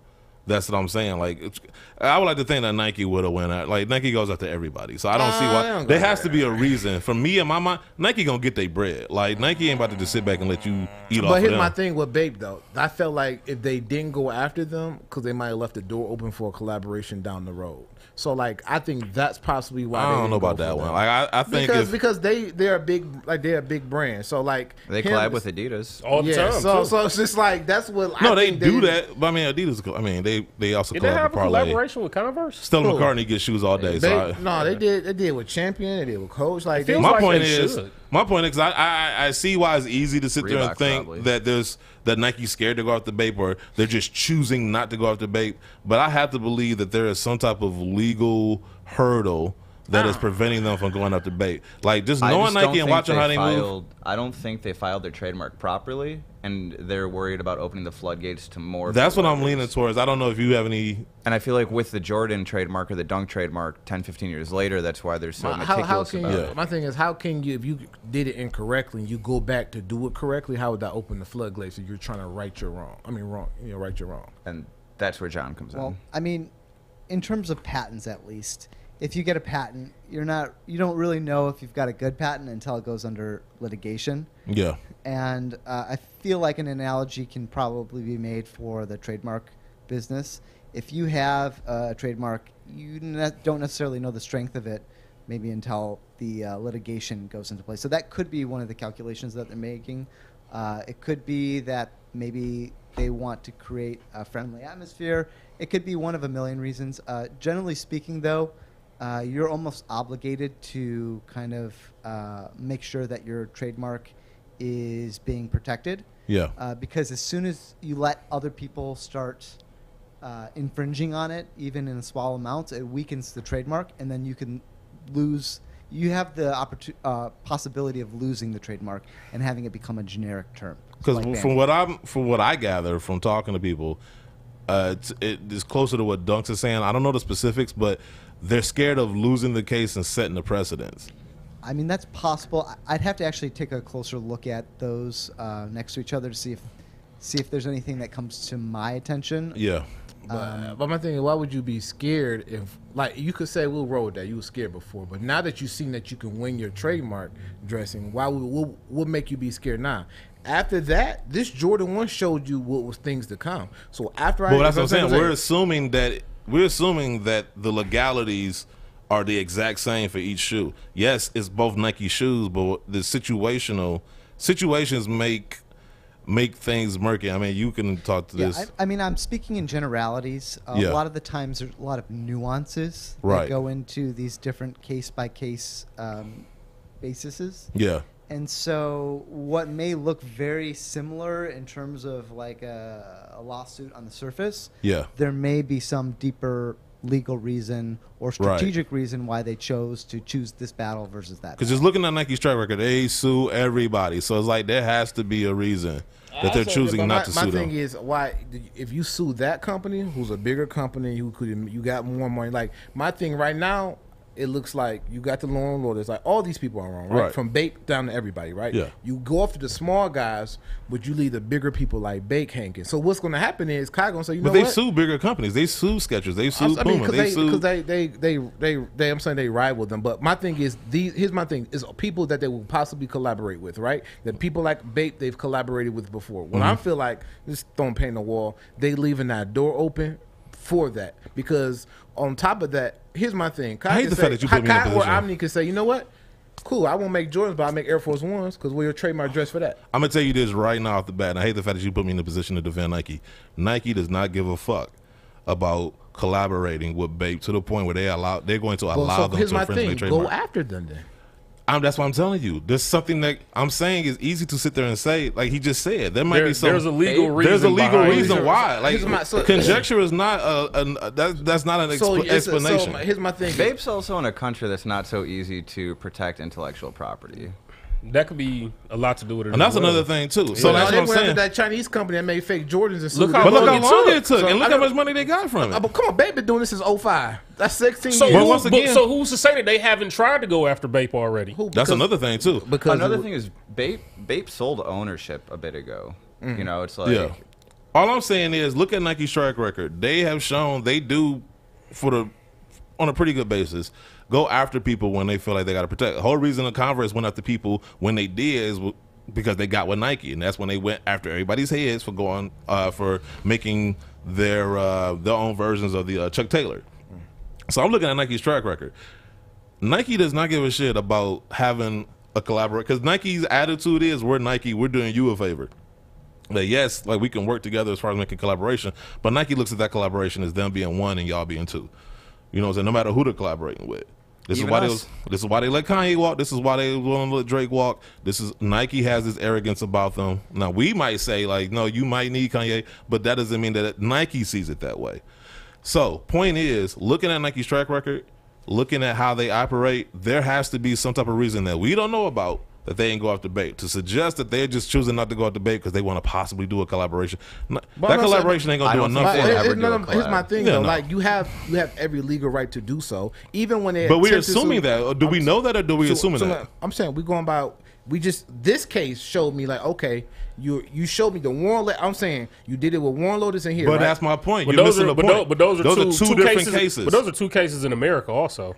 Who? That's the other part. Like, but that hasn't stopped them from suing overseas, though. No, that hasn't. But I'm saying is you can look at the situation and say, okay, I can see the similarities. What I'm saying is there might be some differences that we don't know about. Bape could have won cases in the past that can't be overturned. These are all fresh, and Nike's learned from their mistakes, and they're going above and beyond to do it properly. That's what I'm saying. Like, it might be something that we don't know about, which is what I would believe. Here's my thing, though, right? You can't get them for the past stuff, right? Do it now so they won't continue to do it because they're bringing out like different versions of that base, so they're trying to bring. This is why I said it must be something that we don't know about. Skatesta, the Roadster, Bape's changing it up. But that's what I'm saying. This is why I believe it's something that we don't know about because I know. From what I've seen, Nike would love to go after Bape, but for whatever reason, legalities. Once again, we could look at the Warren Lotus situation, we could look at the Kai situation, and see the similarities. But there's some hidden differences there legally that allows them to go after these two and not after them. Well, let me ask you a question. When you're looking and you're comparing these two shoes, are you easily confused that this could be a Nike shoe, the Bape? The Bape? Oh yeah, most like at first glance you could be like, oh shit. Back in 2007, like for sure. As a consumer, as just a regular everyday consumer, yeah. Now the next question is, do they have the proper protections on that specific design where it is unique to Nike? At the time, even I don't if think they did. Nigo sold Bape. So no, they don't have the trademark. At the time, I don't think Nike had the trademark or the patent. I'm not sure. I'm not sure on the details, but from what I can remember, I want to say they didn't, which allowed Bape to kind of flourish and do what they did. Okay, so then it sounds like they didn't have any legal protection for that particular shoe. Yeah. Bape came in, they made the same shoe, and now... And might have even done it so better. That's the same thing was the kayak situation. Yeah. Nike didn't have the trademark dresser for the Jordan 1, so he made it. Now Nike has it. Now they went and applied it and got it. Now he has it. So now going forward, he can't make or sell that shoe. You know, it could be that there's such a nuance on that particular trade dress that the slight differences could make a difference in terms of whether. Because when you talk about law, I mean, you're lawyers, so you would know. When you talk about law, like it's so much legalese. So like the slightest difference can make the biggest difference. Yeah. I mean. In my view, probably would have happened is Nike files this trademark trade dress application. Yeah. And then you get these office actions where they're like, well, you know, there's this shoe over here. It looks pretty much exactly the same. And then Nike's like, no. These are the differences here that we're not trying to say we're protecting. So you really have to go into the weeds to really know what the legal differences are. Yep. And that's just a kind of an off-the-cuff type of response to the situation. Without digging further into it, I can really only conjecture. Bape and Nigo are also based out of another country. When they originated, they sold to another company that's also based out of the country. And, I mean, they're a financial powerhouse that has backing far beyond any of these little guys that Nike's recently been going after. That's what I'm saying. Also, too, though, that could be another factor. No matter the nuances, if you're a company, you'll go to whatever lengths to protect your trademark and protect your product, correct? Yes. Well, I mean, within reason. I mean, you don't want to overreach because that's just... Oh, no, this is not an overreach. Like, you look at the shoe, like, okay, they clearly copied. No, he's saying legally. That's what I'm saying. You keep looking at the shoe and saying, oh, well, it's the same thing. It's not the same thing because... Like I said, you can look at the car and say, okay, they took the Jordan 1. No, we're talking about the Air Force 1. That's what I'm saying. What you're saying is, you know, once upon a time, there was fake Bapes far more rampant than there were fake Air Force 1s. Right. So my point is, you're looking at it like, okay, he made a fake Air Jordan, he made a fake Air Force 1. Go after him the same way you did. But there's differences. Even remove the Kai and the Warren Lotus, right? Which is what? Forget the names. I didn't even say that. I said he stole a shoe. He stole a shoe. You're saying go after this person the same way. Remove Kai and Warren Lotus from it. You have Air Force One, they have a base, so they copied it. You don't own it, you didn't have it. Now you seeing how that's exactly what I just said. That's really what he was saying. No, I'm saying my thing is, don't tell me like there's it's something legal over here we don't know. Like you whatever, like he said, whatever lengths it takes, and they got the money and the resources to go to protect your. But product. he just said that. It depends. The Air Force One may have been filed improperly, and that's why there's. That's why he's saying it depends. You're literally just saying what I was about to say. No, I'm saying what you're saying. Go after everybody the same way. Yes, and I said remove that situation. They're not neglecting the Air Force One intellectual property that fucked it up at some point and learned from their mistakes and don't want to do it. But my thing is, where is that paperwork at saying that they filed it? If that was the case, we would be able to look up that Air Force One trademark dresser and see how it is. But when you're talking about, all I'm saying is when you're talking about legalities, right? You can sit there and look at the similarities, but as you deep dive into the situation, there are differences. There are differences that legally. If there was a trademark dresser filed, right? Yeah. And we can say, if it was filed incorrectly, we can say, here's a trademark dresser. But we're assuming. Dunks isn't saying that's a for sure thing. He's just saying. So that's what I'm saying. You assuming and I'm assuming. So basically, you saying you want receipts. Yeah, that's if it was filed incorrectly, show me because you want receipts. Because they could take you to court and say, look, it doesn't protect this. I just gossip on sneaker Twitter, and this is like a theory I heard. So if I was to make a conjecture, I would say it's not that they filed it incorrectly. It's that they filed it so narrowly that it doesn't really have. It's just almost like a paper. Teeth to bite. It doesn't have any teeth. That's probably what's going on here. Like I said, I mean, you know what I just randomly thought about that could be interesting. Air Force Ones actually has air in there, right? Yeah. What if Bape did?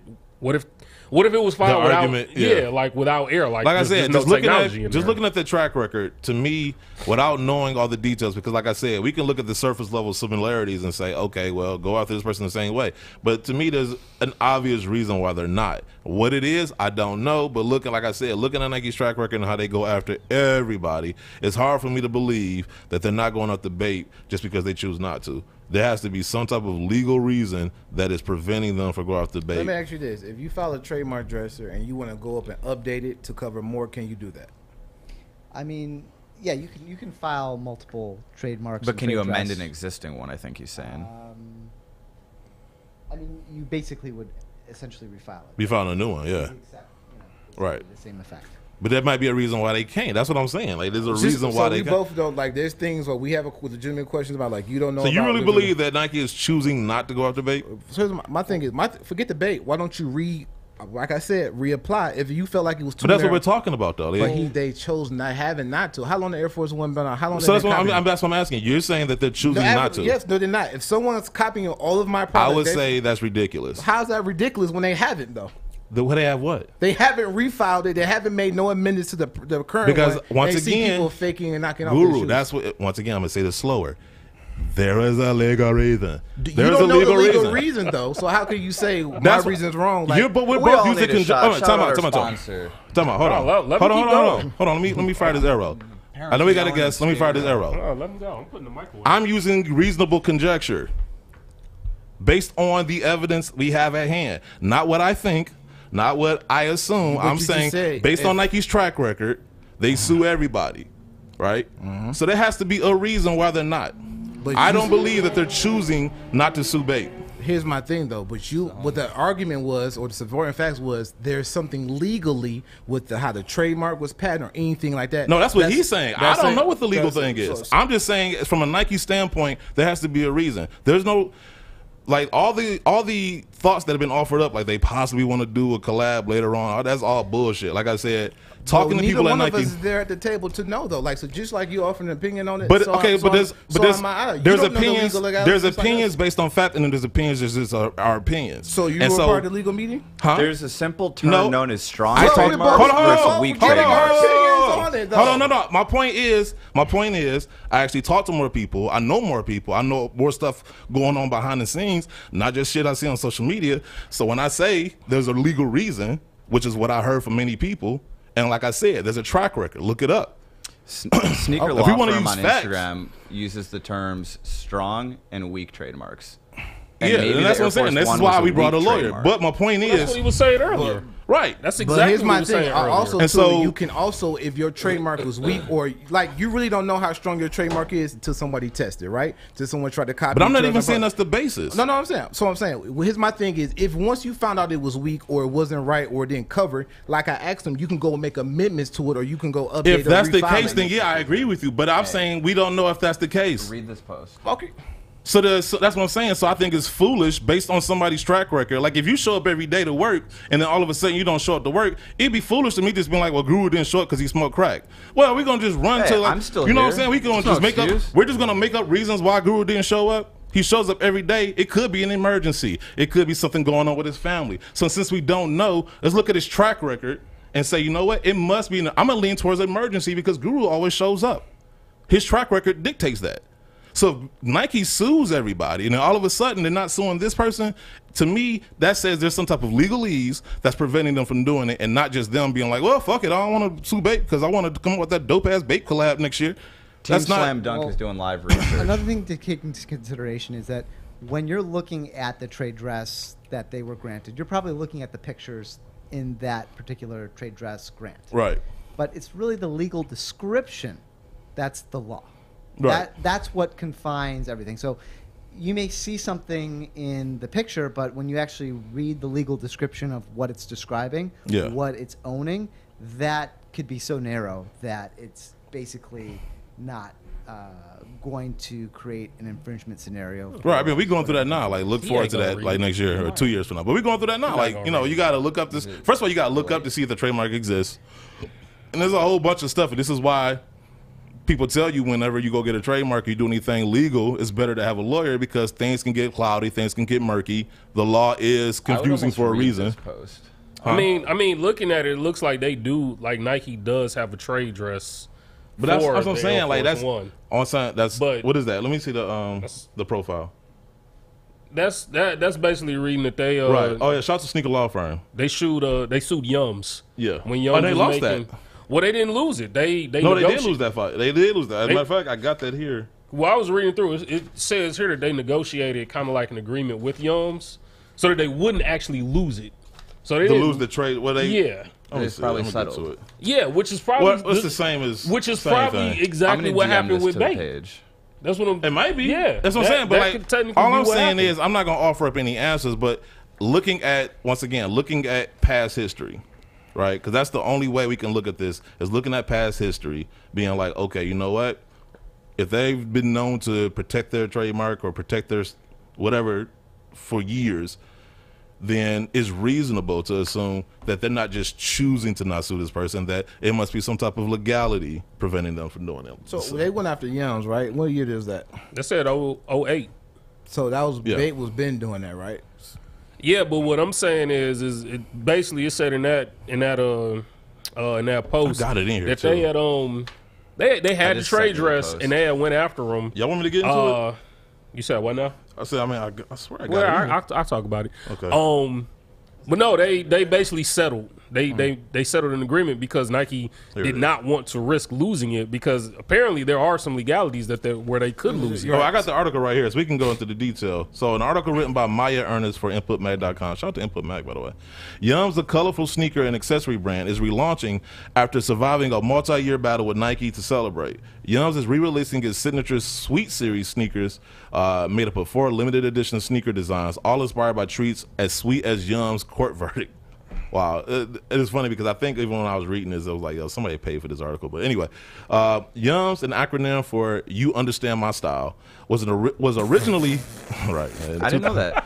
Was originally founded in 2007 by street artist Tex Moten as the designer and chief creative officer. Tex brought details like translucent soles and graffiti art to sneakers, drawing inspiration from his favorite food and snacks. The success of Y.U.M.S led to Nike to take notice of the brand and file a You suit guys have a against collab them. coming up? Who Y.U.M.S? Let's hope so. You know his style. The success of Y.U.M.S filed a lawsuit against them in 2009 for design similarities. With the lawsuit spanning several years, it was eventually taken to the Supreme Court, which resulted in Nike's first ever covenant not to sue. What's a covenant not to sue?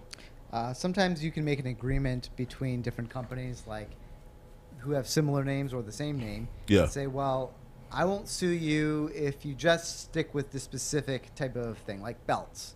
And I won't sue you if you're just selling shoes. Right. And so that is just an agreement between these two companies. Few brands survive such a legal feat. Nike is notorious for defending.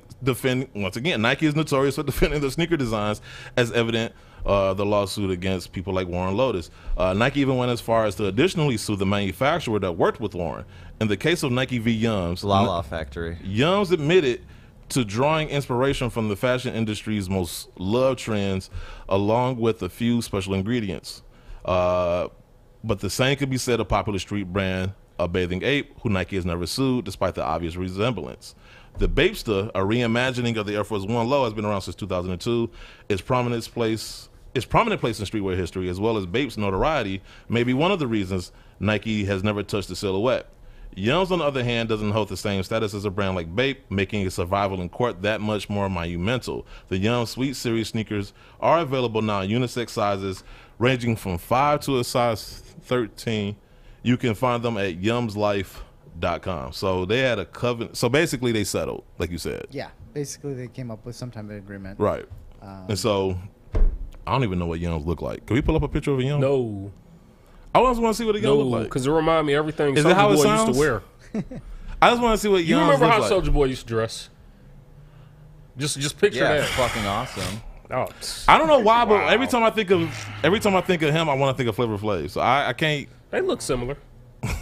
Like they dress. So similar. that article like right that. there cited both of our points that we were stating while we were on. But it was nothing fact. All it said was that they didn't sue, and and once again, they're basically coming up with reasons. They didn't say this is the reason. They just saying no. Well, the point. Well, I'm saying not. They Saying brought that- up everybody but- brings up the Bape. I would bring up the Bape I'm saying, too. but he's saying they went after the smaller companies, but Bape is a bigger company. They knew they had fear of what?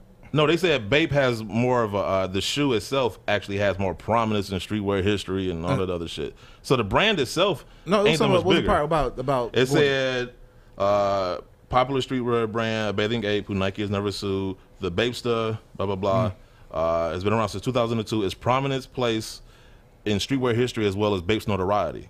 It ain't say shit about What was the after size that? of the What- brand. what- Maybe one of the reasons. Maybe one of the reasons Nike has never touched the silhouette. So once again, they're speculating. And nobody's saying that this is the reason. But They also said that Nike is notorious for defending their sneaker designs, which is what I said earlier. when it comes to bigger brands, Which is bigger brands like who? They've sued bigger brands. No, I'm saying Warren Lotus. What's the name? If your argument can't be they can't scared of suing bigger brands when they sue bigger brands. I'm talking about on this. It doesn't matter. Suing is suing. Whatever. Suing is suing. Like you don't just sue a bigger brand just because. No, like, you sued a bigger brand for the same reason you sued Y.U.M.S. That's my point. You sue big brands, you sue small brands. Yeah, absolutely. So why all of a sudden? So you can't say that they don't sue Bape because they're a bigger brand when they sue bigger brands than Bape. But for the same thing. That's why I Y.U.M.S said and facts. Warren Like Lotus that's did, like me though. saying you scared of But dunks when you fought. That is facts, though. That's not they facts. sued If you- everybody that's else. That's like except saying Bape. you scared to fight dunks, but you fought Shaq. Like that don't make no sense. I'll take Shaq too. Who took his jersey? But if I agreed to fight Shaq and Slam Conor looking at the McGregor and not camera. a free to God grind damn it. dunk, you would think that. Like if you fight dunks and you fought Shaq and then all of a sudden you want to fight dunks, I'm gonna be like, I'm But gonna assume. never fought dunk. So if I I'm agreed to just fight saying, Shaq, we and can't- I- No, Close what that I'm one saying time is- in his Oh, parking my lot. goodness. Let's What I'm let it saying go. is, if you Let's- fought Shaq, and if you fought Shaq, somebody's bigger. If you fought Geeno, somebody's smaller. I'm not going to run to the first thing. Well, he must be scared of dunks. What makes me think that you're scared of dunks? Dunks is fucking crazy. Right. You fought somebody bigger. You fought somebody smaller. So it can't be the fact that he's big But, or. if you talked about my If you mama, like, I well, fought- he's bigger than if you Geeno, talked so about I'm my scared. mama and I fought you. Why I He gotta talked be about the my little mama guy? and I fought him. He Yeah. talked about my mama and I didn't fight him. You would bring up the same reason. No, I wouldn't. I'm like, I wouldn't say, okay, well, you scared of fighting him because he's bigger or he's smaller. No. You say the reason. Like, hold on. I talked about your mama. We squared off. Geeno talked I about would your want mama. to we know squared why. off. Okay. But I wouldn't sit there and say you were scared of him because he was bigger or smaller. If you're We're saying on the same team. If you're saying Let that 'em they're go, scared man. of suing Just Bape stop. when they've Let 'em sued go. bigger companies, that makes absolutely no sense to me. None. They sue bigger people, so therefore it can't be the size of the company that is preventing them from suing. My thing is that you continue to Puma sue has people. better lawyers than Bape. I guarantee you, Skechers has better lawyers than Bape. We don't So know. Everybody- Skechers gets away with murder. they do. Point is, I mean, they literally almost kill kids. Actually, here's the point. They settled that. Yeah. Which would be even more of a reason why, if I'm Nike, I don't go after Here's my Bape thing, though. for that. Here's I my was gonna thing. say. That one thing that probably when they went that and they was probably how they sell that because they found out what some of their things in their trademarks didn't cover some of the things that Young can get away with, right? So to say they like, okay, we'll negotiate with you. What they should did took what they learned from that meeting, what Young's got away with, and refiled their patent so it can cover those things. Okay, Young got through. We used them for a test run to cover what we missed and didn't miss in our trademark. Hold on, I don't know whose comment that was that just came up there. I mean, but not necessarily, because the one thing that was said in their agreement was that basically what John said, like the covenant agreement is basically saying that, hey, you can only make this. You can't make X, Y, and Z. So maybe part of the agreement was, hey, look, you can make a shoe that looks like an Air Force One because people are still going to identify with it as an Air Force One. So we'll still get, you know, the credibility for it. Can we bring up the last comment? Because once again, the article did touch on both things, but once again, but they didn't lose that. So no. I'm saying we're not saying the same reason. What's the comment? It says the article said both arguments. That's what I said. No, I agree. The article said both arguments, but I would say the only factual thing, because the second part was speculation, because they said this may be why Nike didn't do it. As far as Nike defending, they have a track record. That's something you can look up. That's something factual. Like speculating as far as why they're not, there's nobody knows. So therefore, it's all speculation and conjecture. Therefore, nobody really knows. The only thing that we do know is how defensive Nike gets over their shit. And so based on the only fact that we do know, I'm looking at this Bape situation like, okay, while I don't know why they're not going after Bape, what I can say is since Nike goes after everybody legally, there must be something legally. Just like I gave the analogy. If you are notorious for not showing up on time, but Guru is, but then all of a sudden Guru is showing up late, I'm not going to speculate any negative reason why Guru showed up late. I'm going to be like, you know what? It might be some type of emergency. Now, if you came in and say it was some type of emergency, I'm going to look at your track record. Well, you always show up late. Is it always an emergency when you show up? I'm going to assume, I'm going to give the benefit of the doubt to Guru before I give it to you. Because he has a track record of showing up on time. So when he doesn't show up on time, that's out of character. You showing up late all the time is in character. So you show up late, I'm not going to give you the benefit of the doubt of an emergency. So with Nike, because they have a track record, I'm going to give them the benefit of the doubt that says, you know what, legally, it must be something that prevents them from doing it. I'm not going to sit up here and speculate. It could be, I mean, we can come out the ass with a whole bunch of reasons. I mean, shit, the Italian mob is preventing Nike from fucking suing. Well, let me ask John this. If they had a covenant agreement with Y.U.M.S on that particular shoe. This sounds biblical, by the way. It does. They had an agreement for that particular shoe, and that shoe is basically the Air Force One. Could they then actually go back and resubmit for trade dress to try and cover anything that they may have missed before they had that agreement with Y.U.M.S? Well, that's what we're saying. You can't amend it, but you could apply for a new one, right? Well, would they be able to? So you're saying that if they have this covenant, then that would... Can you just restate the question? So they had the they had the agreement with Y.U.M.S. Basically, you know, hey, I hate that name, by the way. Hey, you can make the shoe, basically, right? Okay. Would they then be able to reapply for a new trade dress that basically with them applying for a new trade dress, would it somewhat like alter that agreement that they have with Y.U.M.S to protect them from the future in terms of anybody else trying to steal their designs? Okay, Sounds greasy. Let's say that Nike has this deal with Y.U.M.S, and then Nike goes ahead, or whatever shoe company, and they file a trade dress for something that's covered by the agreement. Then I would say that agreement, the Y.U.M.S or whatever company would bring that agreement to court and try to enforce it, and then basically stop them from doing that. I don't think Nike's out here doing people like that could be another reason. You know, like they're no, that's what I'm saying. Like they're not. They're going to defend themselves when they can. That's what I was saying. Would be maybe that could be the reason why. That could be another reason why maybe they haven't chose to go after. I would love because they can't because of a reason like that because they've settled an agreement with another company. Are these things made public? Like the actual arguments being made in court and stuff? Okay, so the arguments made in court are generally public. If there's some type of agreement, then that not necessarily will be public. Damn. Depending on the nature of the agreement. So I would love to know what was said. I would say that they probably don't have some type of agreement, and if they did, it was probably about different categories within clothing, not necessarily different nuances between shoes. Because why would you limit yourself if you're Nike? There's no... I don't see there's any reason. They'd rather just solve this in court. So looking at this to kind of put this thing in the bow, looking at the thing with Y.U.M.S, does it look more like Nike didn't want to take the official L and just say, okay, we're gonna just settle, as opposed to continuing on and taking the official L. Well, I mean, court? It could have been the other company that wanted to settle, and then they came up with some type of agreement. I think that this That's true. Probably the situation also with the Lil Nas X shoe, the Satan shoe, is, they must have realized. Well, they got over on that. They must have realized that there's no way that they're going to win this.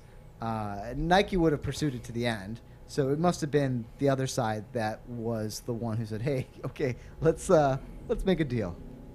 No, I think they got over on that one in the case of Lil Nas X, because I think they were supposed to return the shoes, which we all know nobody's going to return the shoes because the shoes are worth way more than what you paid for. Yeah, and that's kind of like so an empty. That's kind of that was kind of a win-win for everybody. Hey, sorry guys, we won't do it again. We're going to stop right now, and we won't distribute any more shoes. Right. Well, and I think to make the courts happy, they said, like, if you want a refund, return them and we'll process it if no one chose to. Well, the key, Why would you? Right. the key language they use, if anyone was confused about this shoe being from Nike, then you can go back. So that it comes down to the confusion.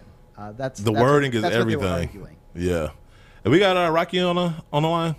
All right, so let's get this moving on. Good debate. I love you, Guru. We good, man. Y'all got to continue that one though. Can we do that? No, we'll finish in the car. Whoa, yeah. Yeah, pause. Damn. Yeah. Oh boy. Oh, yeah. Look, Dwight didn't even say nothing. He just shaking his head like. No. Dwight looks so disappointed. I'm disappointed in myself, Dwight. I'm sorry. I'm sorry, America. y'all know what I meant. Geeno rubbing off on you. No, I ain't been pause. no rubbing. Especially after last week, those Jordan ones you was talking about. Anyway, we got our special guest, Rocky Parrish. She is the owner and CEO of RockDeep. What's up, Rock? What's up, Whoa. Oh, my God. Something's going on. We getting some feedback. We good? Yeah, you got the volume. Yeah, that's better. You got headphones? Oh, my. You got headphones, Rock? I would turn his volume down. Okay, well, while he's getting set up with that, there are a couple other news stories I want to talk about. This is hilarious to kind of lighten the mood. So Nike, we always talk about this, right? How they don't do their research with certain things, like how they came up with the backwards Puerto Rican flag one year. It was something else that they did, but Nike, it's funny, like them using being the post office logo. They're the number one. That got settled too. They're the number one brand in the world, but sometimes they do things that just make you question, like how. Nike celebrates Greek goddess of victory, but misspells their own name. Now, the company, for those that don't know, it's an article. We'll go over it. An article written by, I'm about to butcher this guy's name. Oh, shit. An article written on the GreekReporter.com. Nike, whose brand name derives from the Greek goddess of the same name, meaning victory, celebrated the goddess by releasing a pair of Air Force Ones. Now, as the article said already, Nike got his name from the Greek goddess. Is it Nike? How is it pronounced really? Is it Nike, whatever? It's based. The swoosh is based on her wings and whatnot, and so Nike is literally based on like Greek mythology in some way. Anyway, Nike recently released images of the shoe, but Greek speakers were quick to spot that at the heel of the left sneaker, an inscription in Greek, which was apparently supposed to read Nike Air, was misspelled. Many were left wondering, was this a colossal mistake or a made-up word that just looks Greek for marketing purposes? Some people took to social media to complain about the obvious blunder. Is there any way you can pull up that shoe? Which one? It's the Greek Air Force One. While he's looking that up, there's a Greek skate shop, I forgot the name, Color something, that just designed a high-top dunk, and it's one of the worst SBs I've ever seen. It's based off like a kebab. Wow, okay. Yeah. Ugh, coming gross. soon. Where we at? There's bad things coming out of Greece, huh? So some people went to social media to complain. Others, like this one lady named Angie Exitis, started a petition to keep Nike from releasing the sneaker. She said, currently the sneakers spell Pix and not Nike. This is cultural appropriation. We are asking Nike to preserve and respect Greek culture and history by accurately using the Greek alphabet when writing and referring to the goddess Nike. This snafu comes on the heels of Nike earlier this year terminating the contract with retailers in Greece. A spokesperson at the Nike Dutch European HQ confirmed that Nike's strategy in Greece will involve a smaller number of partners. The spokesperson also added that the decision was taken in the context of their consumer direct acceleration strategy, which involves prioritizing investment through Nike's digital channels, basically direct to consumer. It's everywhere now. Nike has established 22 Nike stores in Greece, 15 of which were managed by Foley, a Greek-based international company whose founder was jailed pending trial, accused of falsifying the company's financial data. He must have come from Under Armour. These contracts are expiring since the company is unable to obtain protection from creditors following the financial scandal. So I don't know if you can find the shoe yet, but it seems like what some designer at Nike thought was you could just take Greek font and just spell Nike the same way, but in Greek, Nike is spelled differently. So there you go. So you see the shoe. So on the left shoe, you see is Nike. Right? Yeah, like that's a sigma at the end where they probably think it's like an E or epsilon or something. You know what I mean? Yeah. But in Greek it's Nik, and then it's like an N looking or H looking letter. Right. That would sound like a S. Okay. Right. Versus an E. Right. That's terrible. I was going to say, can we just start at the fact that the shoes are just awful? So First that's true. That tongue is, I don't know what the hell. I guess that's supposed to mimic the wings of it or whatever. It looks, man, look, it looks some dumb. ideas are good ideas, but they should just be It's left good in better theory. as ideas. You know what I'm saying? I know Jeremy Scott somewhere laughing. Apparently, they about to. That looks really familiar. He got his deal with Adidas back. They're supposed to be re-releasing some Jeremy Scotts. Oh, Lord. my goodness. Wings, bones, all that. So Dub Staples, you have a chance. Look, so basically, so here's my problem with that shoe. Like, you're a company whose identity is derived from the Greek goddess Nike. You mean to tell me that you coming out with a shoe to pay homage to that and you couldn't do your due diligence?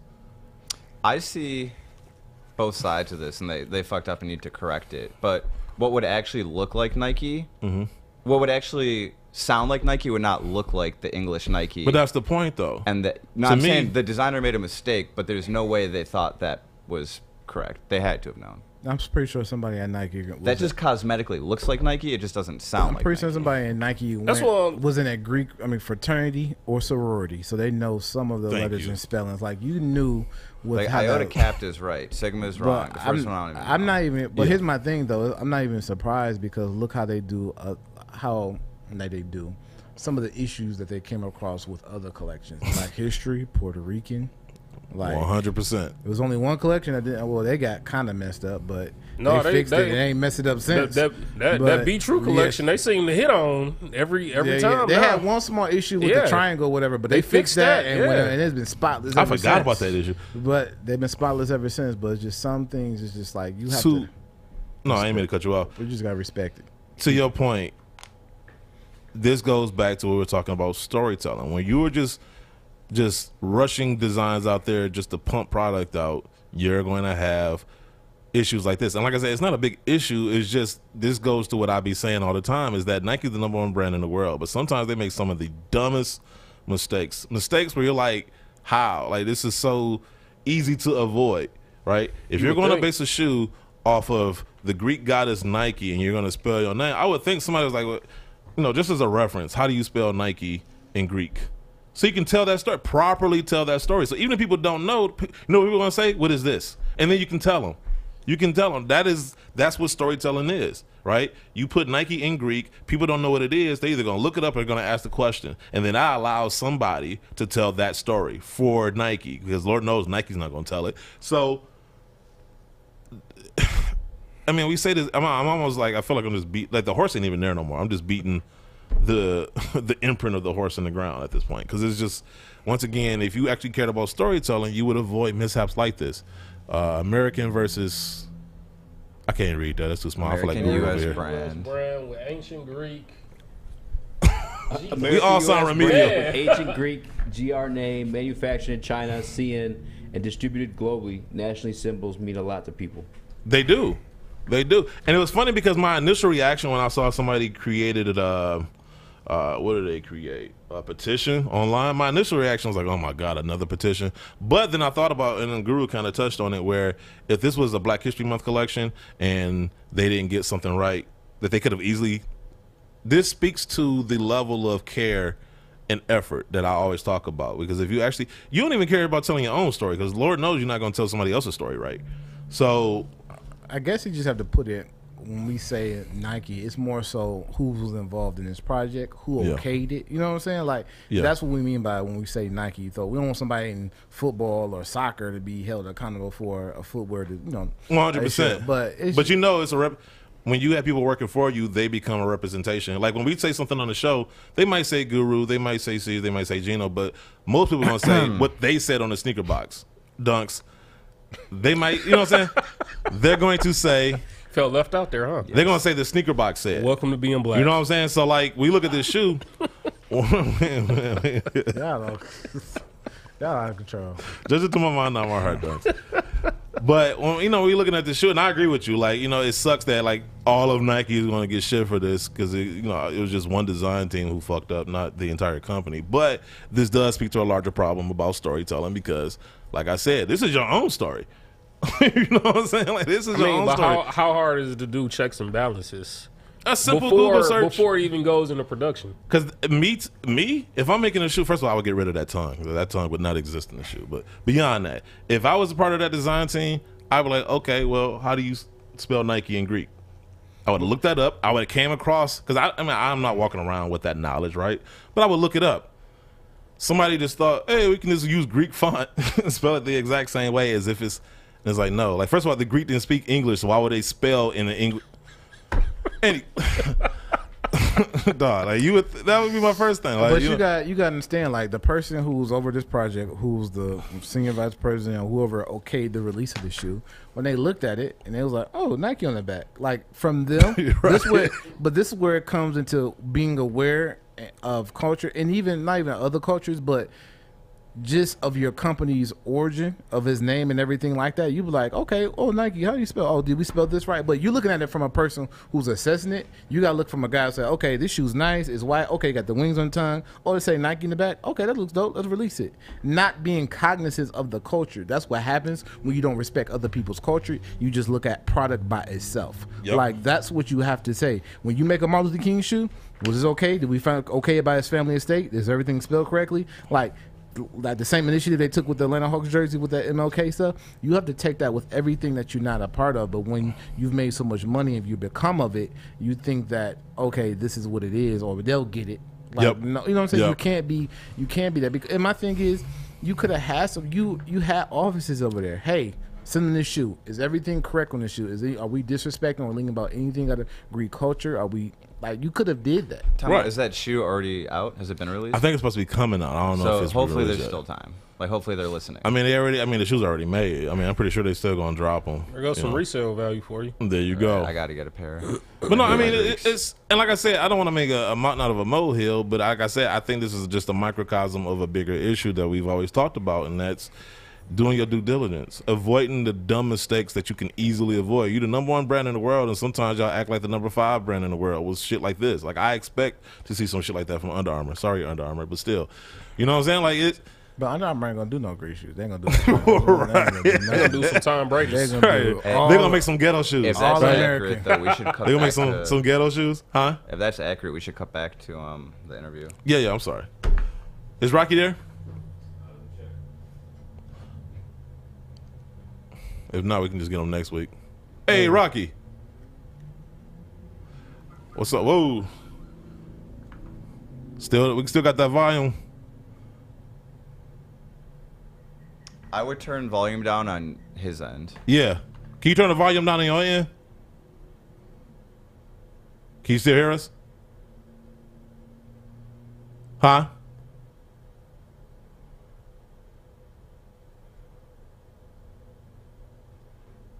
I love doing a live show. It's so awesome. Nah, it got an echo. We're going to have to figure this out. Rock. Can you hear us? Yeah, we can hear you. Yep, cool. Okay, we on. Okay, we cooking now. What's up?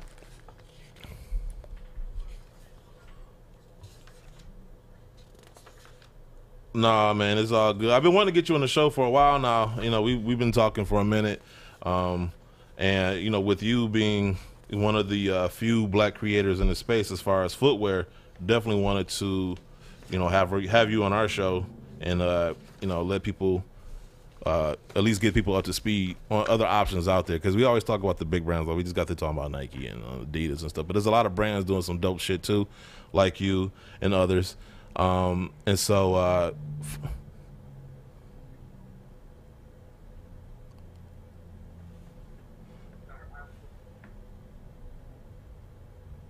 you was listening to the conversation?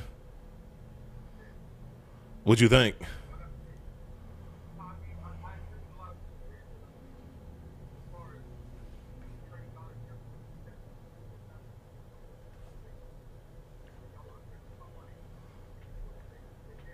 Yeah, man, it's like I said, like I don't think it's gonna be one thing that drops Nike. I think it's gonna be a death by 1,000 cuts. I think it's gonna be a bunch of small things that bring them down if they go down. But anyway, well, before we get into your brand, we talked about this earlier because you know a lot of talk now is about creators, and you got a lot of brands out here who are creators, and then there's people who are recreating, for a lack of a better word. And so I don't know. I mean, I guess specifically we could talk about like the Cool Kai thing, and you know, like what's your thoughts on that as a creator yourself?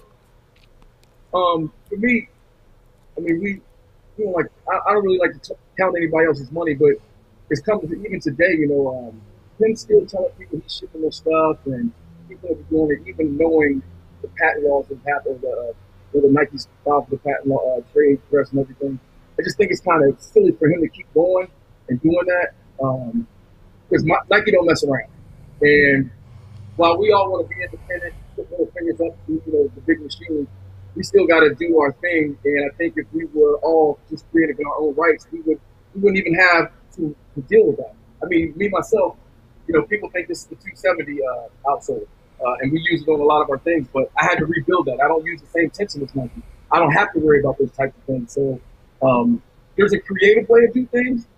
It takes a little bit of money, but I mean, just to avoid all that bullshit, just create. No, I mean, and reimagine, if you will. Right now, I'm gonna jack this and then slap my logo on it and call it mine. Right now, I guess that was the point I was trying to make, because, like I said, there's a lot of creators such as yourself, FBCC Bay Area. I can't think. Man, I had to top of my head to the brand that's out in Oakland that we mentioned earlier. There's a lot of brands out there, black or otherwise, that are doing, like you said, doing some creative stuff. But more about you though. So first things first, I didn't know you grew up in a military family. There's one that grew up in a military family myself. Yeah, 2 military parents, both Army. My brother went into the military, and we kind of confused by that. He's like, we raised where we got raised. Because I tell people all the time, I served 18 years living at home. That was all I needed. I ain't mad at you, man. Like that was like you said, that was the biggest deterrent for me. Because I'm like, if the military is anything close to what it was like, you know, being at home, why would I sign up for that? So, you grew up in Mississippi, right? No, I was born in Mississippi. I call it my hometown. You grew up in Virginia. But I grew up for the most part after my parents, you know, both retired in Virginia and Peachtree County. But I say I grew up in Virginia, but Peachtree County raised. We fought mostly. We couldn't wear pink shirts when we moved to Maryland. So of course I was licensed, so I had to fight all the time. Wow. I was just about to ask you, like, what was the racial dynamics, and did that have any influence on like how you do business now? What was my racial dynamics in high school or growing up? I mean, in Virginia it was pretty mixed, but when you go to Maryland, you know, the white folks are the minority, the Puerto are the minority. So I'm moving to Virginia. You get messed with more as a black man in Virginia. That's for sure.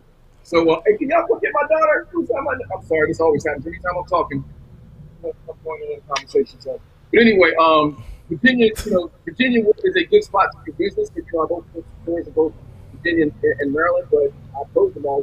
pandemic happened, but we're still thriving, we're still moving, we're still pushing, and I don't let something like a pandemic slow me down. Right. Oh, that pandemic hurt a lot of people. So I mean, so the pandemic didn't affect you? Oh, it affected us by closing stores because that's revenue. But right. When you're creative, you are always creating and thinking of ways to survive and hustle because, I didn't know what I was when I was younger, flipping now and laters and reselling them and stuff like that. But we just call ourselves hustlers because we needed money. We always needed money. So, when, you have to feed 7 kids and put kids through college, you learn that, just because people ain't buying sneakers at the time, you need to find out something else. So we moved to PPE. We sold masks, we sold gloves, we sold all types of things.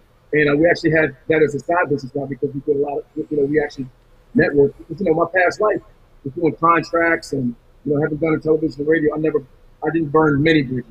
As long as I did, I blew up. But you use all those networks to kind of do what you're doing now and push forward. I mean, we all are doing something else. This is just what I'm now riding off into the sunset doing for now. Most definitely. So kind of playing off that hustle thing, because I guess I heard a story about you used to flip candy at school and you would hire other students to sell it for you. Yeah, because I liked comic books when I was little. I loved shoes. But my parents were poor. It's crazy to find out when you get older that your parents are in the military and they were on food stamps. So you don't know that you're poor back then. You just know your parents aren't giving you the money that you want. Just like punishment. White folks got options. You got both, understand and your ass. But to the story, I would actually hire other kids to sell candy at lunchtime and stuff like that so that I can make even more money. And my teacher said, I was causing a disturbance, which I really ultimately wasn't. But when she called my father, which obviously scared me to death, because my father would whip my ass in front of everybody in school if I called the bucket. He actually, and it surprised me, he said, is my child distracting the classroom? And she said, no, but, the kids are doing this. And he goes, well, I guess you need to talk to the other parents' kids, or the other kids' parents, not me. You wasting my time. And I swear to God, that day I was getting ass in front of everybody, the principal. I thought they were calling assembly just so he could whip my ass. But he surprised me, and but they still broke up my cartel at that time, so I had to figure out something else. It's weird hearing a 12-year-old had a cartel, but shout out to you though. So you started off as a contract specialist for the federal government, then you started your own business called RIP Solutions Consulting, which allowed you to get more involved in the marketing and management side of things. How vital was that experience when it came to you starting RockDeep? Negotiation, just the basics of running a business.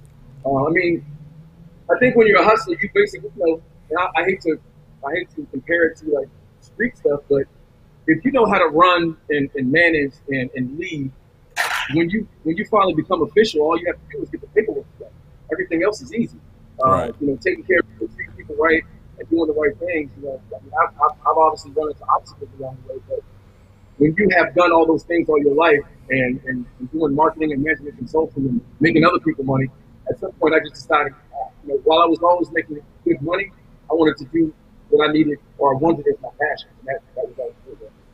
Right. And you true too, because like as you say that, like I think about like we had Kareem Biggs on the show. I think about Jay-Z, and so you can see how, like, to your point, where if you are able to hone those skills in the streets, to become official, all you need is the paperwork, and you see what they did.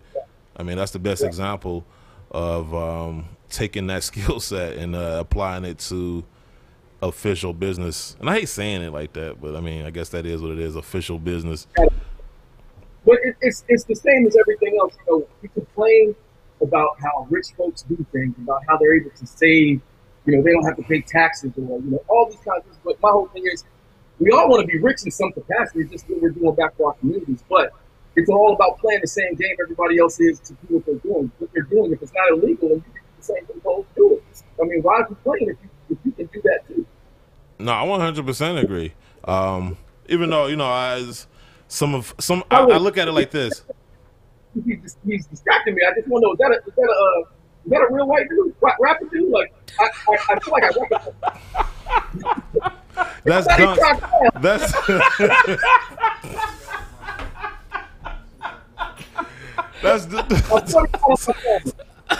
That shout out to Dunks. That's Dunks right there. Oh man, Guru actually left. Guru walked right off. He left the building.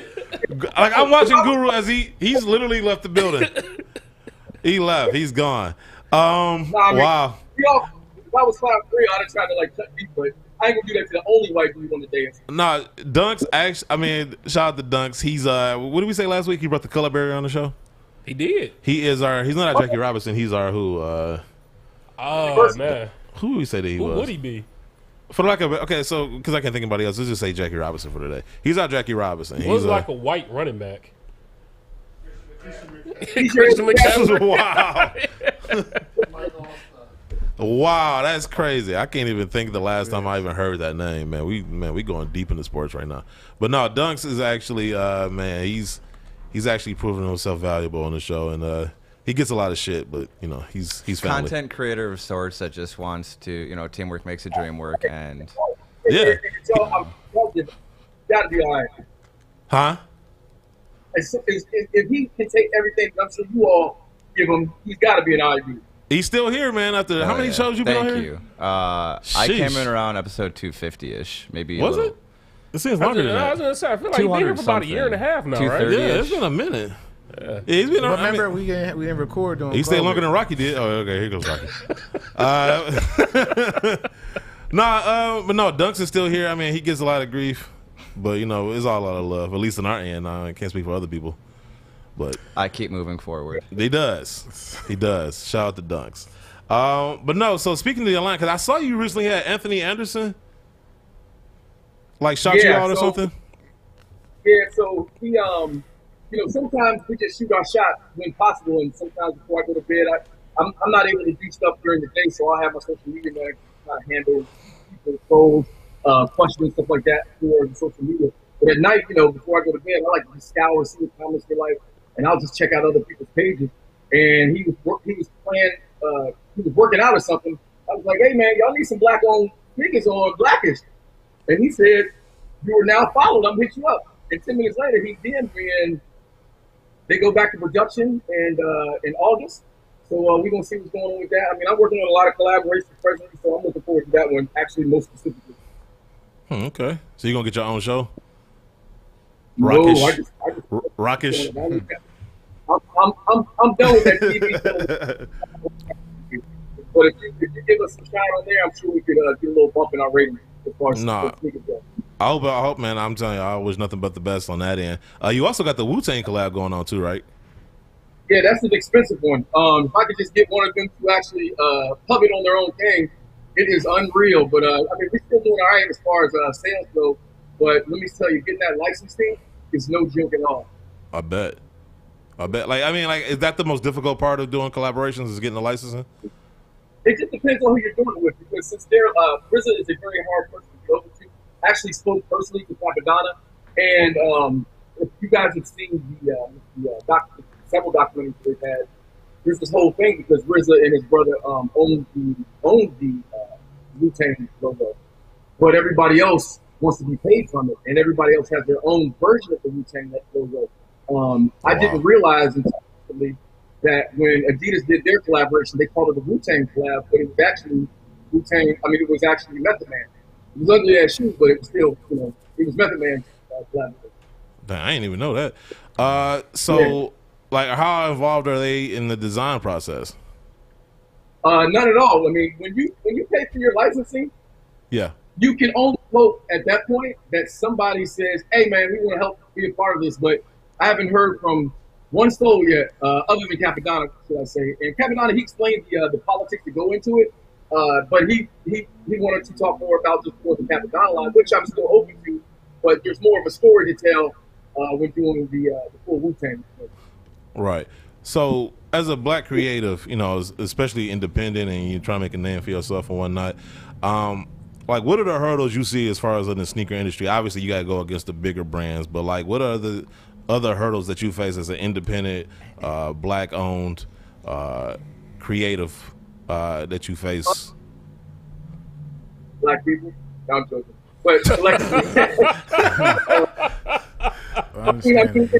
and I joke half-heartedly about it, but the whole thing is that, you know, we've been been conditioned to think that it's Nike, Addy, or nothing. You know what I'm saying? I mean, you got a few folks, and I speak collectively on that.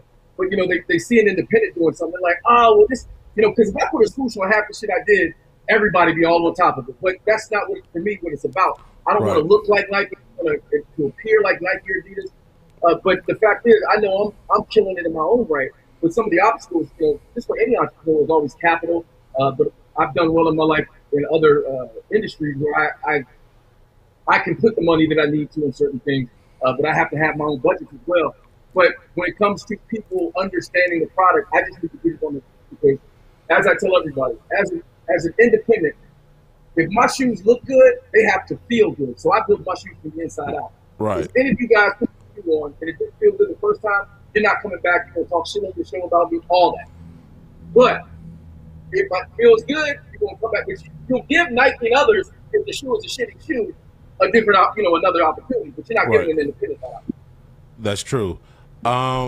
So speaking on that, like, cause I remember a conversation we had about, cause you remember last year, Black Lives Matter, that was popping, and all these brands made all these promises to do better when it came to their involvement in the Black community. And we talked about, I don't know if you can go into any detail, and I apologize if I'm bringing it up if you didn't want me to, but you know, some of the dealings you had as far as them wanting, basically, we say this a lot on the show too, like they want black faces but not black voices. Correct. And so, like, I don't know if you could speak to that. Yeah, well, I don't mind at all. For me, I can't be afraid to speak on my experiences. I don't want to put people on Front Street, but the problem is that everybody wants that face, but they want to control what that face does and says. And I have to give the benefit to some who have reached out to me that we still have some things in the works. With others, they just want to say, well, at least we tried. Because I believe some intentionally reach out to Black independents to say, hey, we want to do some business with you. But then know that, hey, well, we can only pay you this much for that shoe. You got to be able to walk away. Because they want to depend on the desperateness of maybe a company. Yeah. I'd walk away from people saying, well, I'm not giving you your shoe for $25 a piece. I mean, I know for a fact that you're paying more for some of these Nikes and Adidas in your store, but you want to tell me I gotta pay you, or you're gonna pay me $25? You're not Target and Amazon and Walmart. You gonna tell me what you're gonna pay for my shoe. So I'll just do what I'm doing and walk away. No, and shout out to you, man, because it takes a lot to even, you know, because like you said, a lot of these brands, or a lot like these big retailers, they will take advantage of the desperateness, as you said, because a lot of people, you know, they want their product in store and it looks good, you know, saying that your product is at, for lack of a better name, Macy's or, you know, Foot Locker or whatever. And so it looks good, you know, there's a level of validity to that, you know what I'm saying? If you have a product and now it's at Foot Locker or Macy's and whatnot. And so a lot of people will sacrifice, you know, they'll cut that deal. And so, you know, it's cool to hear a brand like you say, you know what, no, you're going to pay me what I'm worth.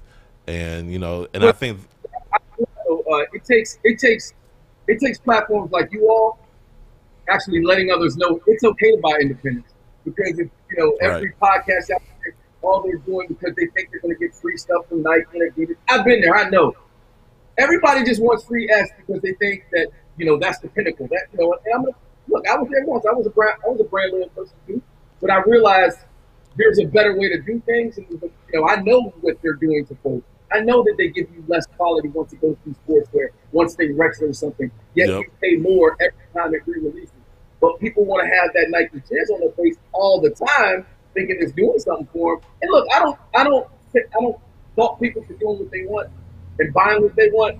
But when it comes specifically to my people, and I've shown these examples, that they think of us in a particular way, no matter what we do, they know we're going to go to them, and they think of us in a particular way. And you know, sometimes you look like a clown, going back to the people who look at you like you're a clown. Facts. I can't even. I feel like you're talking to me right now. But no, it's directly funny. At you. But speaking, I do want to piggyback on what you said, because you are right. You know, a lot of people do stuff for free product, and even in the past, I've been guilty of this too. But then you get to a point where like the free product isn't enough. Like, to kind of speak on the situation recently where, you know, I was getting product and that was cool, but I said beforehand, like, look, if you guys think this is going to get me to change the way we do the show and how we talk about things, then I'd rather not go this route. And I was told, no, we want to work with you. We like what you guys are doing. And then as soon as we kept it consistent, deal we did, kept it real on the show, then it was like, oh, well, we're not going to give you any product anymore. And I was okay with that because I wasn't necessarily, I felt good in the fact initially that I was able to speak my mind and we was able to do the show with integrity, and I was still getting free product. Because we've seen a lot of people, me and Guru travel a lot, and we ran into a lot of people. We've seen people go out their way to tap dance to some degree to get that free product or to get those invites and whatnot. And it can be alluring because you kind of be like, damn, we could be there had we just played the game. But I value integrity.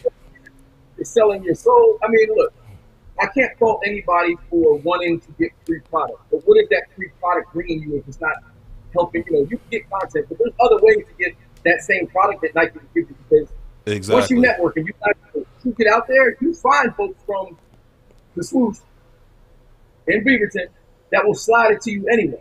Yeah, right. There's a person who, for Jordan, Reggie. When Reggie sends, you don't reach out to Reggie. Reggie reaches out to you. Yep. But when you go to all these people will say, hey man, I'm gonna give my card. I got you. Because the worst thing you can do is ask. The best thing you can do, especially for a person who's Nike, is turn down free stuff. Why? Because you get more of it. Yep. Nah, that's true. I'm gonna try that next time if I ever get another chance. But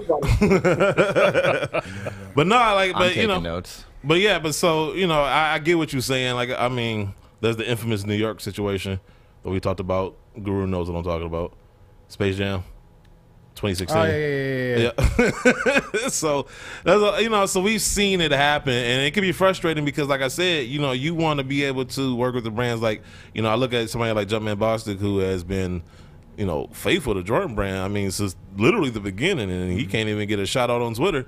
Meanwhile, some YouTuber can throw a bitch fit on Twitter and he's getting free product. So it can be frustrating, but at the same time, like you said, I value having my soul and having integrity. And so therefore I'm okay when we don't get those special invites, when, I don't get certain product or whatever. And so no, one thing we'll do and always try to do and attempt to do is control the message about the brand and the product. Yep. And if they think somebody's going in a little bit too hard on them, the threat is stopping the product. Yep. And if you stop the product, then that means, they'll stop talking about them, in such a way. But for me, my soul, my integrity means way more than a pair of goddamn shoes. Even the ones that are, what I mean? People, go ahead. And I was gonna say, once people realize that I'm bought and they can't trust what we say on the show, then we might as well stop doing the show at that point. And so yeah, so like when I got the stuff, we still, and Guru knows this, and I don't know if he remembers, but we were supposed to go when we went to Nike in 2018. Mm-hmm. Who do we have a week before we left? Because I remember everybody was worried about them canceling the trip. My man who said they took his designs for the Air Revolution. I forgot his name. Shout to him. But or Basil or something like that? Yeah. Basil Lewis. Yeah. Basil Lewis. And I remember everybody's worried, but I'm like, no, fuck that. Like, we still gonna do the show the way we've been doing it. If they gonna, they invited us for a reason, and so, if they feel some type of way, then they can take that invite. I was ready for that. Now, fortunately, they didn't do that. We had a great time out there. And so when it came to, like I said, like the recent seating, once they say, okay, we're not gonna send you any product, I was fine with that because I'm like, okay, well, we're kind of like a forum. We're a platform with a voice, just trying to say it how it is, share the facts. Keep it real. It's like a hobby. We're passionate about it. Very passionate. Like I said, and we try to be knowledgeable and keep articulate. It real. Yeah. Even when we had debates, like me and Guru had a very passionate this is debate. Nike talk with a mic for me. This is one of many debates we've had on the show, but people tune in for that because, one, you're getting multiple perspectives, and then two, both of us are knowledgeable and we know what we're talking about. Guru's been around, he knows some shit I don't know. I've been around, I know some shit he don't know, and so of course there's going to be some back and forth. But at the end of the day, as a listener, you know what I'm saying, you're getting so much thrown at you and stuff, and so there's a lot to digest off of that, and so I value that. Once we get to the point when it's like, okay, well, we can't say this because Nike's going to send us this package, or Adidas is going to send us this, then I'm like, we might as well just end the show at that point. Yeah, and to Doug's his point, the platforms that you guys have, I just think, and I'm gonna say, I think it's imperative for you and platforms like yours to share, and I'm not even saying independents, black independents, but across the board to let folks know there is much more than just what you see in these hype beasts. I agree. Because I think truly that there's a difference between a sneakerhead and a hype beast. Sneakerheads own shoes of all kinds. Yeah. A hype beast only owns the shit that you see that's about to come out, and they'll be upset that they didn't get it because some white kid. No offense, though. Some white kid. I used to score in the rectangle analogy for a hype beast and a sneakerhead. Yeah. He's selling all these shoes, and people are taking L's on that app. But yet you're gonna be mad at independents for doing what we do, or if one does a pre-order, you waited all this time just to take an L on the Nike app, but you want to complain about an independent doing a pre-order for 3 months. Don't make sense to me. No, I 100% agree, especially when you realize that it took Nike like a whole year and a half. So for y'all to turn around and have those shoes ready in 3 months is actually pretty fucking quick. Yeah. But no, you're right, and I think that was one of the reasons why we've had Dev on the show. We wanted to get you on the show because you're right. We wanted to use our platform because we do enough talking about Nike and Adidas all the time, but we also want to use our platform, like you said, to showcase platforms like RockDeep and other independents that are out there because there are other options. I remember when we first started the show, I was really, really trying to push more ASICs and New Balance news and stuff, and Saucony and all that other stuff because I didn't want it to just be Yeezy Jordan every week. And so, I mean, Nike has been a topic of, because they do a lot of dumb stuff as of late. But if you take the amount of time that you are discussing one particular topic, because we all know, 30, 60, 90-second commercial costs a lot of money. So the amount of time if you're speaking about one shoe, you are giving them that much publicity. Are you getting that much back in revenue? 100%. That's the way you know what I mean? And so if you divide that what you're discussing along, a greater divide, then you don't have to worry about, are we really talking about them too much? Because they ain't really giving us that much back in return as far as anything goes, product, publicity, or anything else. Right. No, I 100% agree with you. I think as of recent, I've just taken a lot of pride in giving Nike shit. But to your to your point about your brand, like, first of all, where can people find you and follow you on social media, and where can they find your product and buy it? Always on my website, rockdeep.com, and you can find it on RockDeep Global, because some kid in India has RockDeep for some reason, and Instagram let them keep having it. But RockDeep Global on Instagram and Twitter, and you can find us at RockDeep on Facebook, and we have a couple private groups, or not private, public groups, that you can actually see stuff before it comes out, because you can only do so much on social media before they shadow ban, or just the algorithms don't let you show or let everybody. You can have 30,000 followers, but only 100 people are seeing your shit, and that is not interesting. I know, I hate that. They're just trying to, make more ad money. So, but please, give us a follow, RockDeep Global on Instagram. Check us out, and your Facebook page is crazy. I'm a part of that. I love your Facebook page. Yeah, man, it's a lot of. If we still have time, I've got a question I wanted to throw in. But speaking of your website, is it Shopify by chance? Correct. So how do you feel about bots, and is that an issue for you and your company? Or like, if someone, like bots or automated checkout software, has that been a problem for you with releases, and or how do you handle it when it happens? Because I know Shopify, it's not you, it's the platform that's botted. Hey, before you answer that question, I feel like this is like when a bank robber cases out the bank the day before they rob it. Oh, yeah. Yeah. He asking for a reason. No, this is relevant. For I was messing with you. Because Shopify is a common platform. We don't have that issue. We put whatever software we want on there. But the thing is, when it comes to bots are something that whenever that person, that person's platform, whether it's Shopify, booty-ass Wix, or any other platform, they control if bots can keep others, because if you have a pre-order, let's think about it in theory, it shouldn't get sold out. So and again, this is no shade on anybody who does pre-order, but if you do a pre-order, if 100,000 people order that shoe, 100,000 people should get that shoe, unless you're limiting it, which everybody, you might do that out of hype, you might do that out of scarcity, but no one's making shoes at the amount that Nike's doing. I tell people often, we might make 1,500 to 1,200, maybe 800 pair of any style, any color, and then we move on to the next one. That's it. Where Nike, they're making that same retro 150 to 250,000 pair a year. Yeah. So you're not really that special when you're getting that shoe as opposed to an independent who's putting something out. Because, you know, if we got up to the 100,000s for one release, we still wouldn't be, you know, that's worldwide. We ship worldwide. We have customers worldwide, hiking and athletic. So you're still not going to really see a whole bunch of people with that same shoe. And when you do, people get excited. Like, you know, when two people got, you know, an Escalade, they drive and they wave, you know. So my last question for you, do you make a size 15? Yeah, we go up to size 16. And I'm glad you asked that question, bro, because we're actually trying to go up to a size 18. But when you're an independent, it's not that feasible to do these sizes because molds cost money. Right.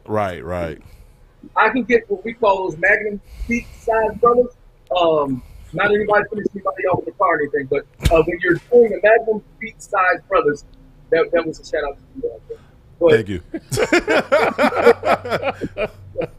we can do more when we have more people buying from us. So we actually started. I started off. I'm a size 11, and I could only, when I began this journey, start off with a 10.5, 11, which is like a 44-year-old. We're now up to a size 16. Every year we've added, and this year we added 3 more sizes. And it's too accommodating because we're missing an entire market.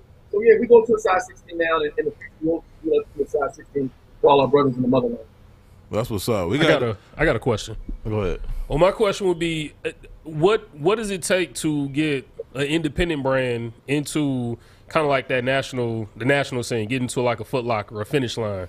Like, what are those negotiations like to be able to get to that point? Get on our show. Well, same way we met, and I'm gonna give up the secret, bro. No, don't give up the secret.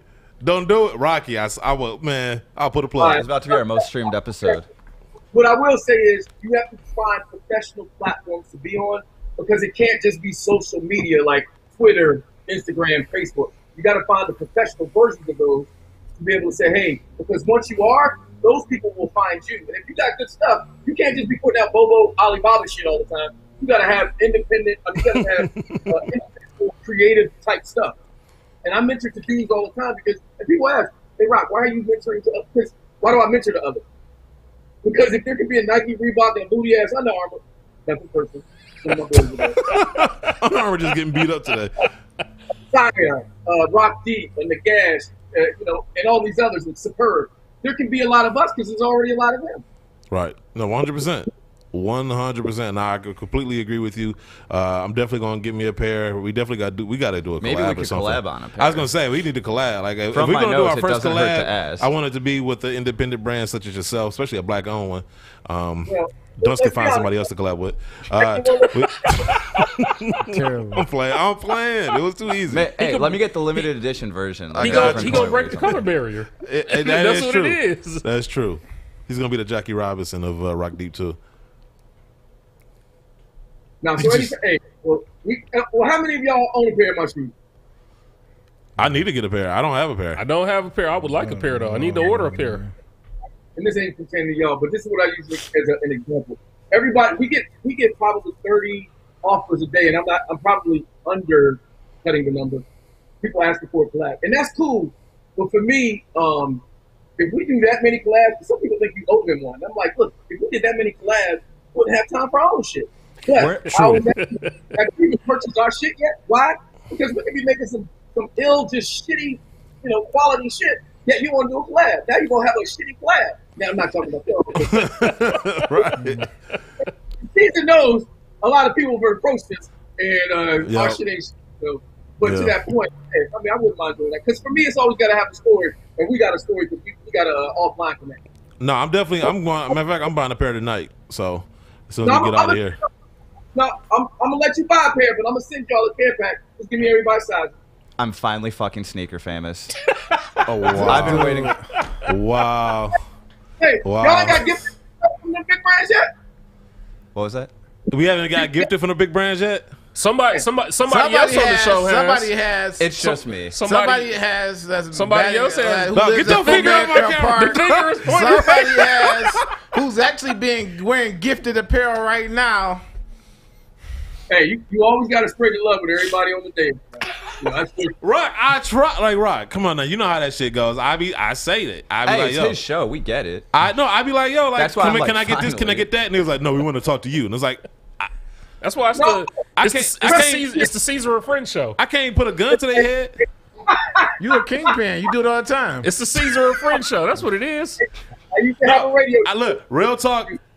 And let me tell you, Kevin used to get really pissed off. It was a Kevin and Rock show. I intentionally put his name first because I knew I was a better talent, but he's funny.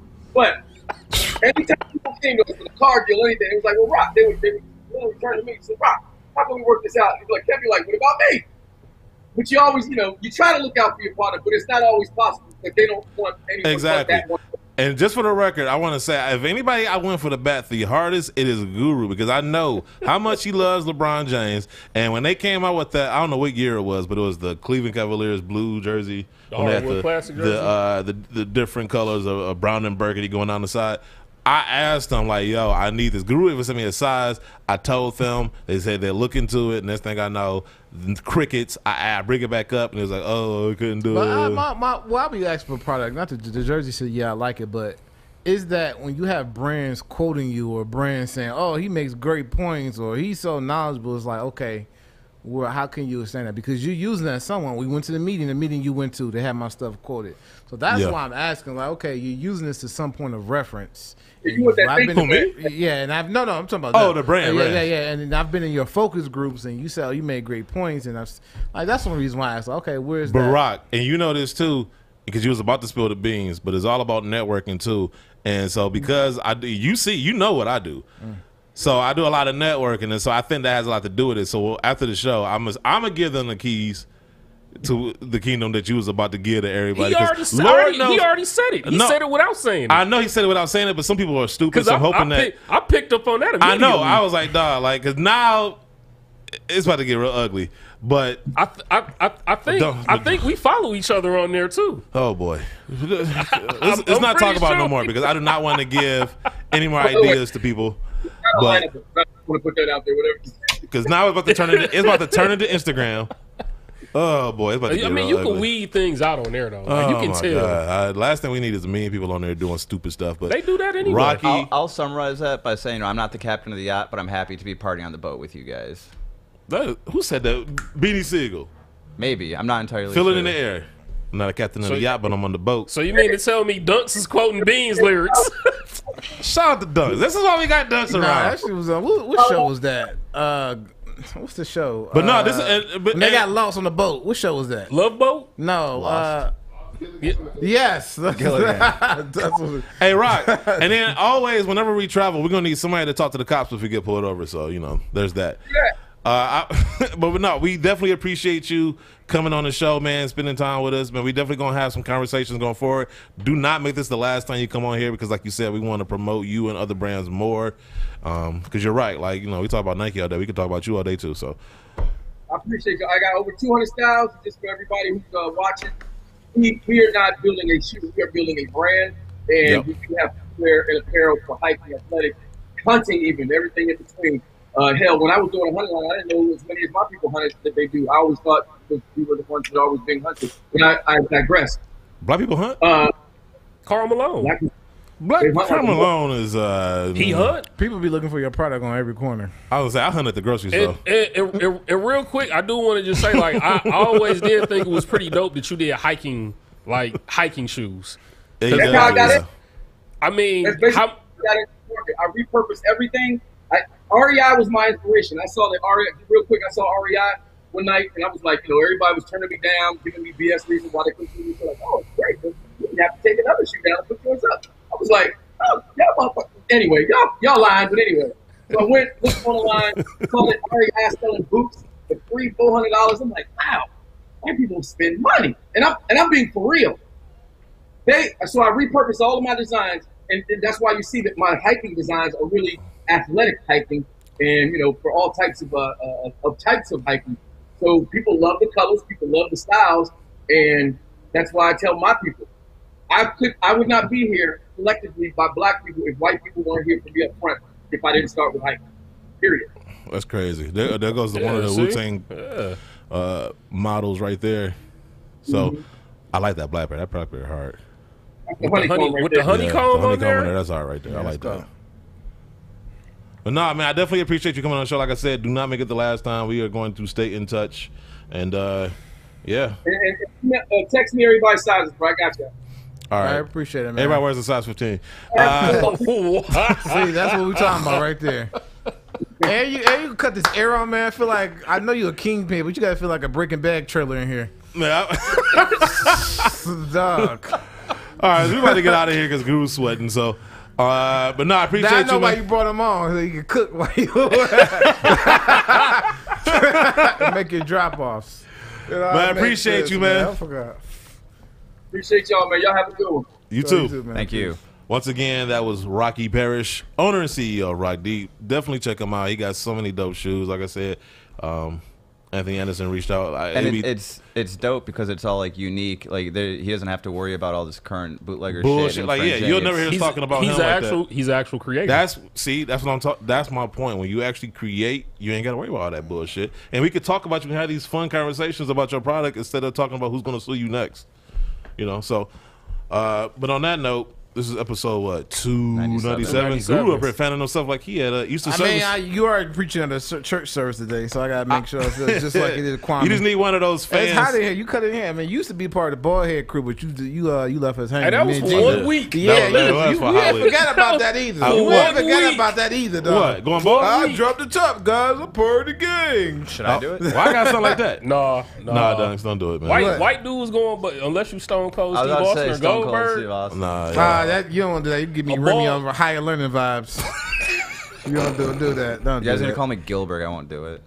That would be Gilbert. Man, that Gilbert was the funniest. First and foremost, The sparklers. a bald white guy with a bunch I of can't piercings. wait. That's kind of crazy. I can't wait for the Dark Side of the Ring documentary on Gilbert because I'm pretty sure he has a story to tell. But on any note, man, Gilbert was the funniest shit. And like that back and forth between the Monday Night Wars, that was the highlight.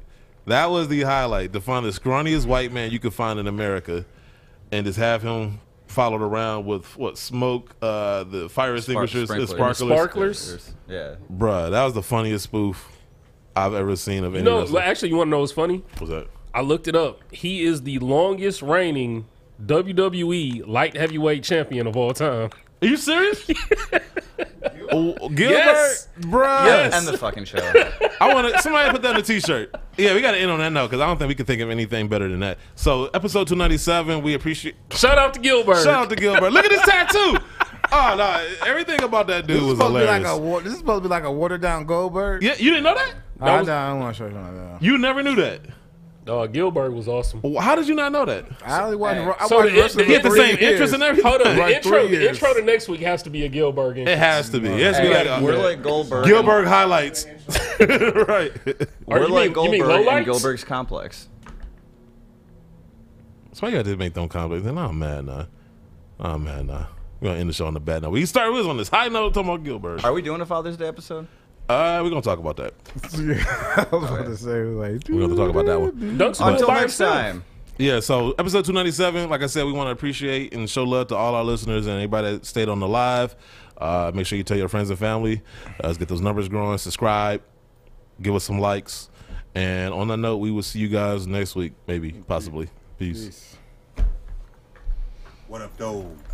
Another great show by the crew. The word of the week. Don't let your pride take over your life. It can cause you your freedom, your job. Just let things go. There's no sense in letting pride, ego, or you going out doing something that you know in the end will cause you trouble. Words are nothing. Your freedom is worth more than any trouble that will come your way from allowing your pride to take over situations. All right, it's your main man, Jumpman Bostic. I'm fading to the back from the basement of the J's. I'll catch you next week. Make sure you tune into another show, and I'll have another word of the week for you then. Peace.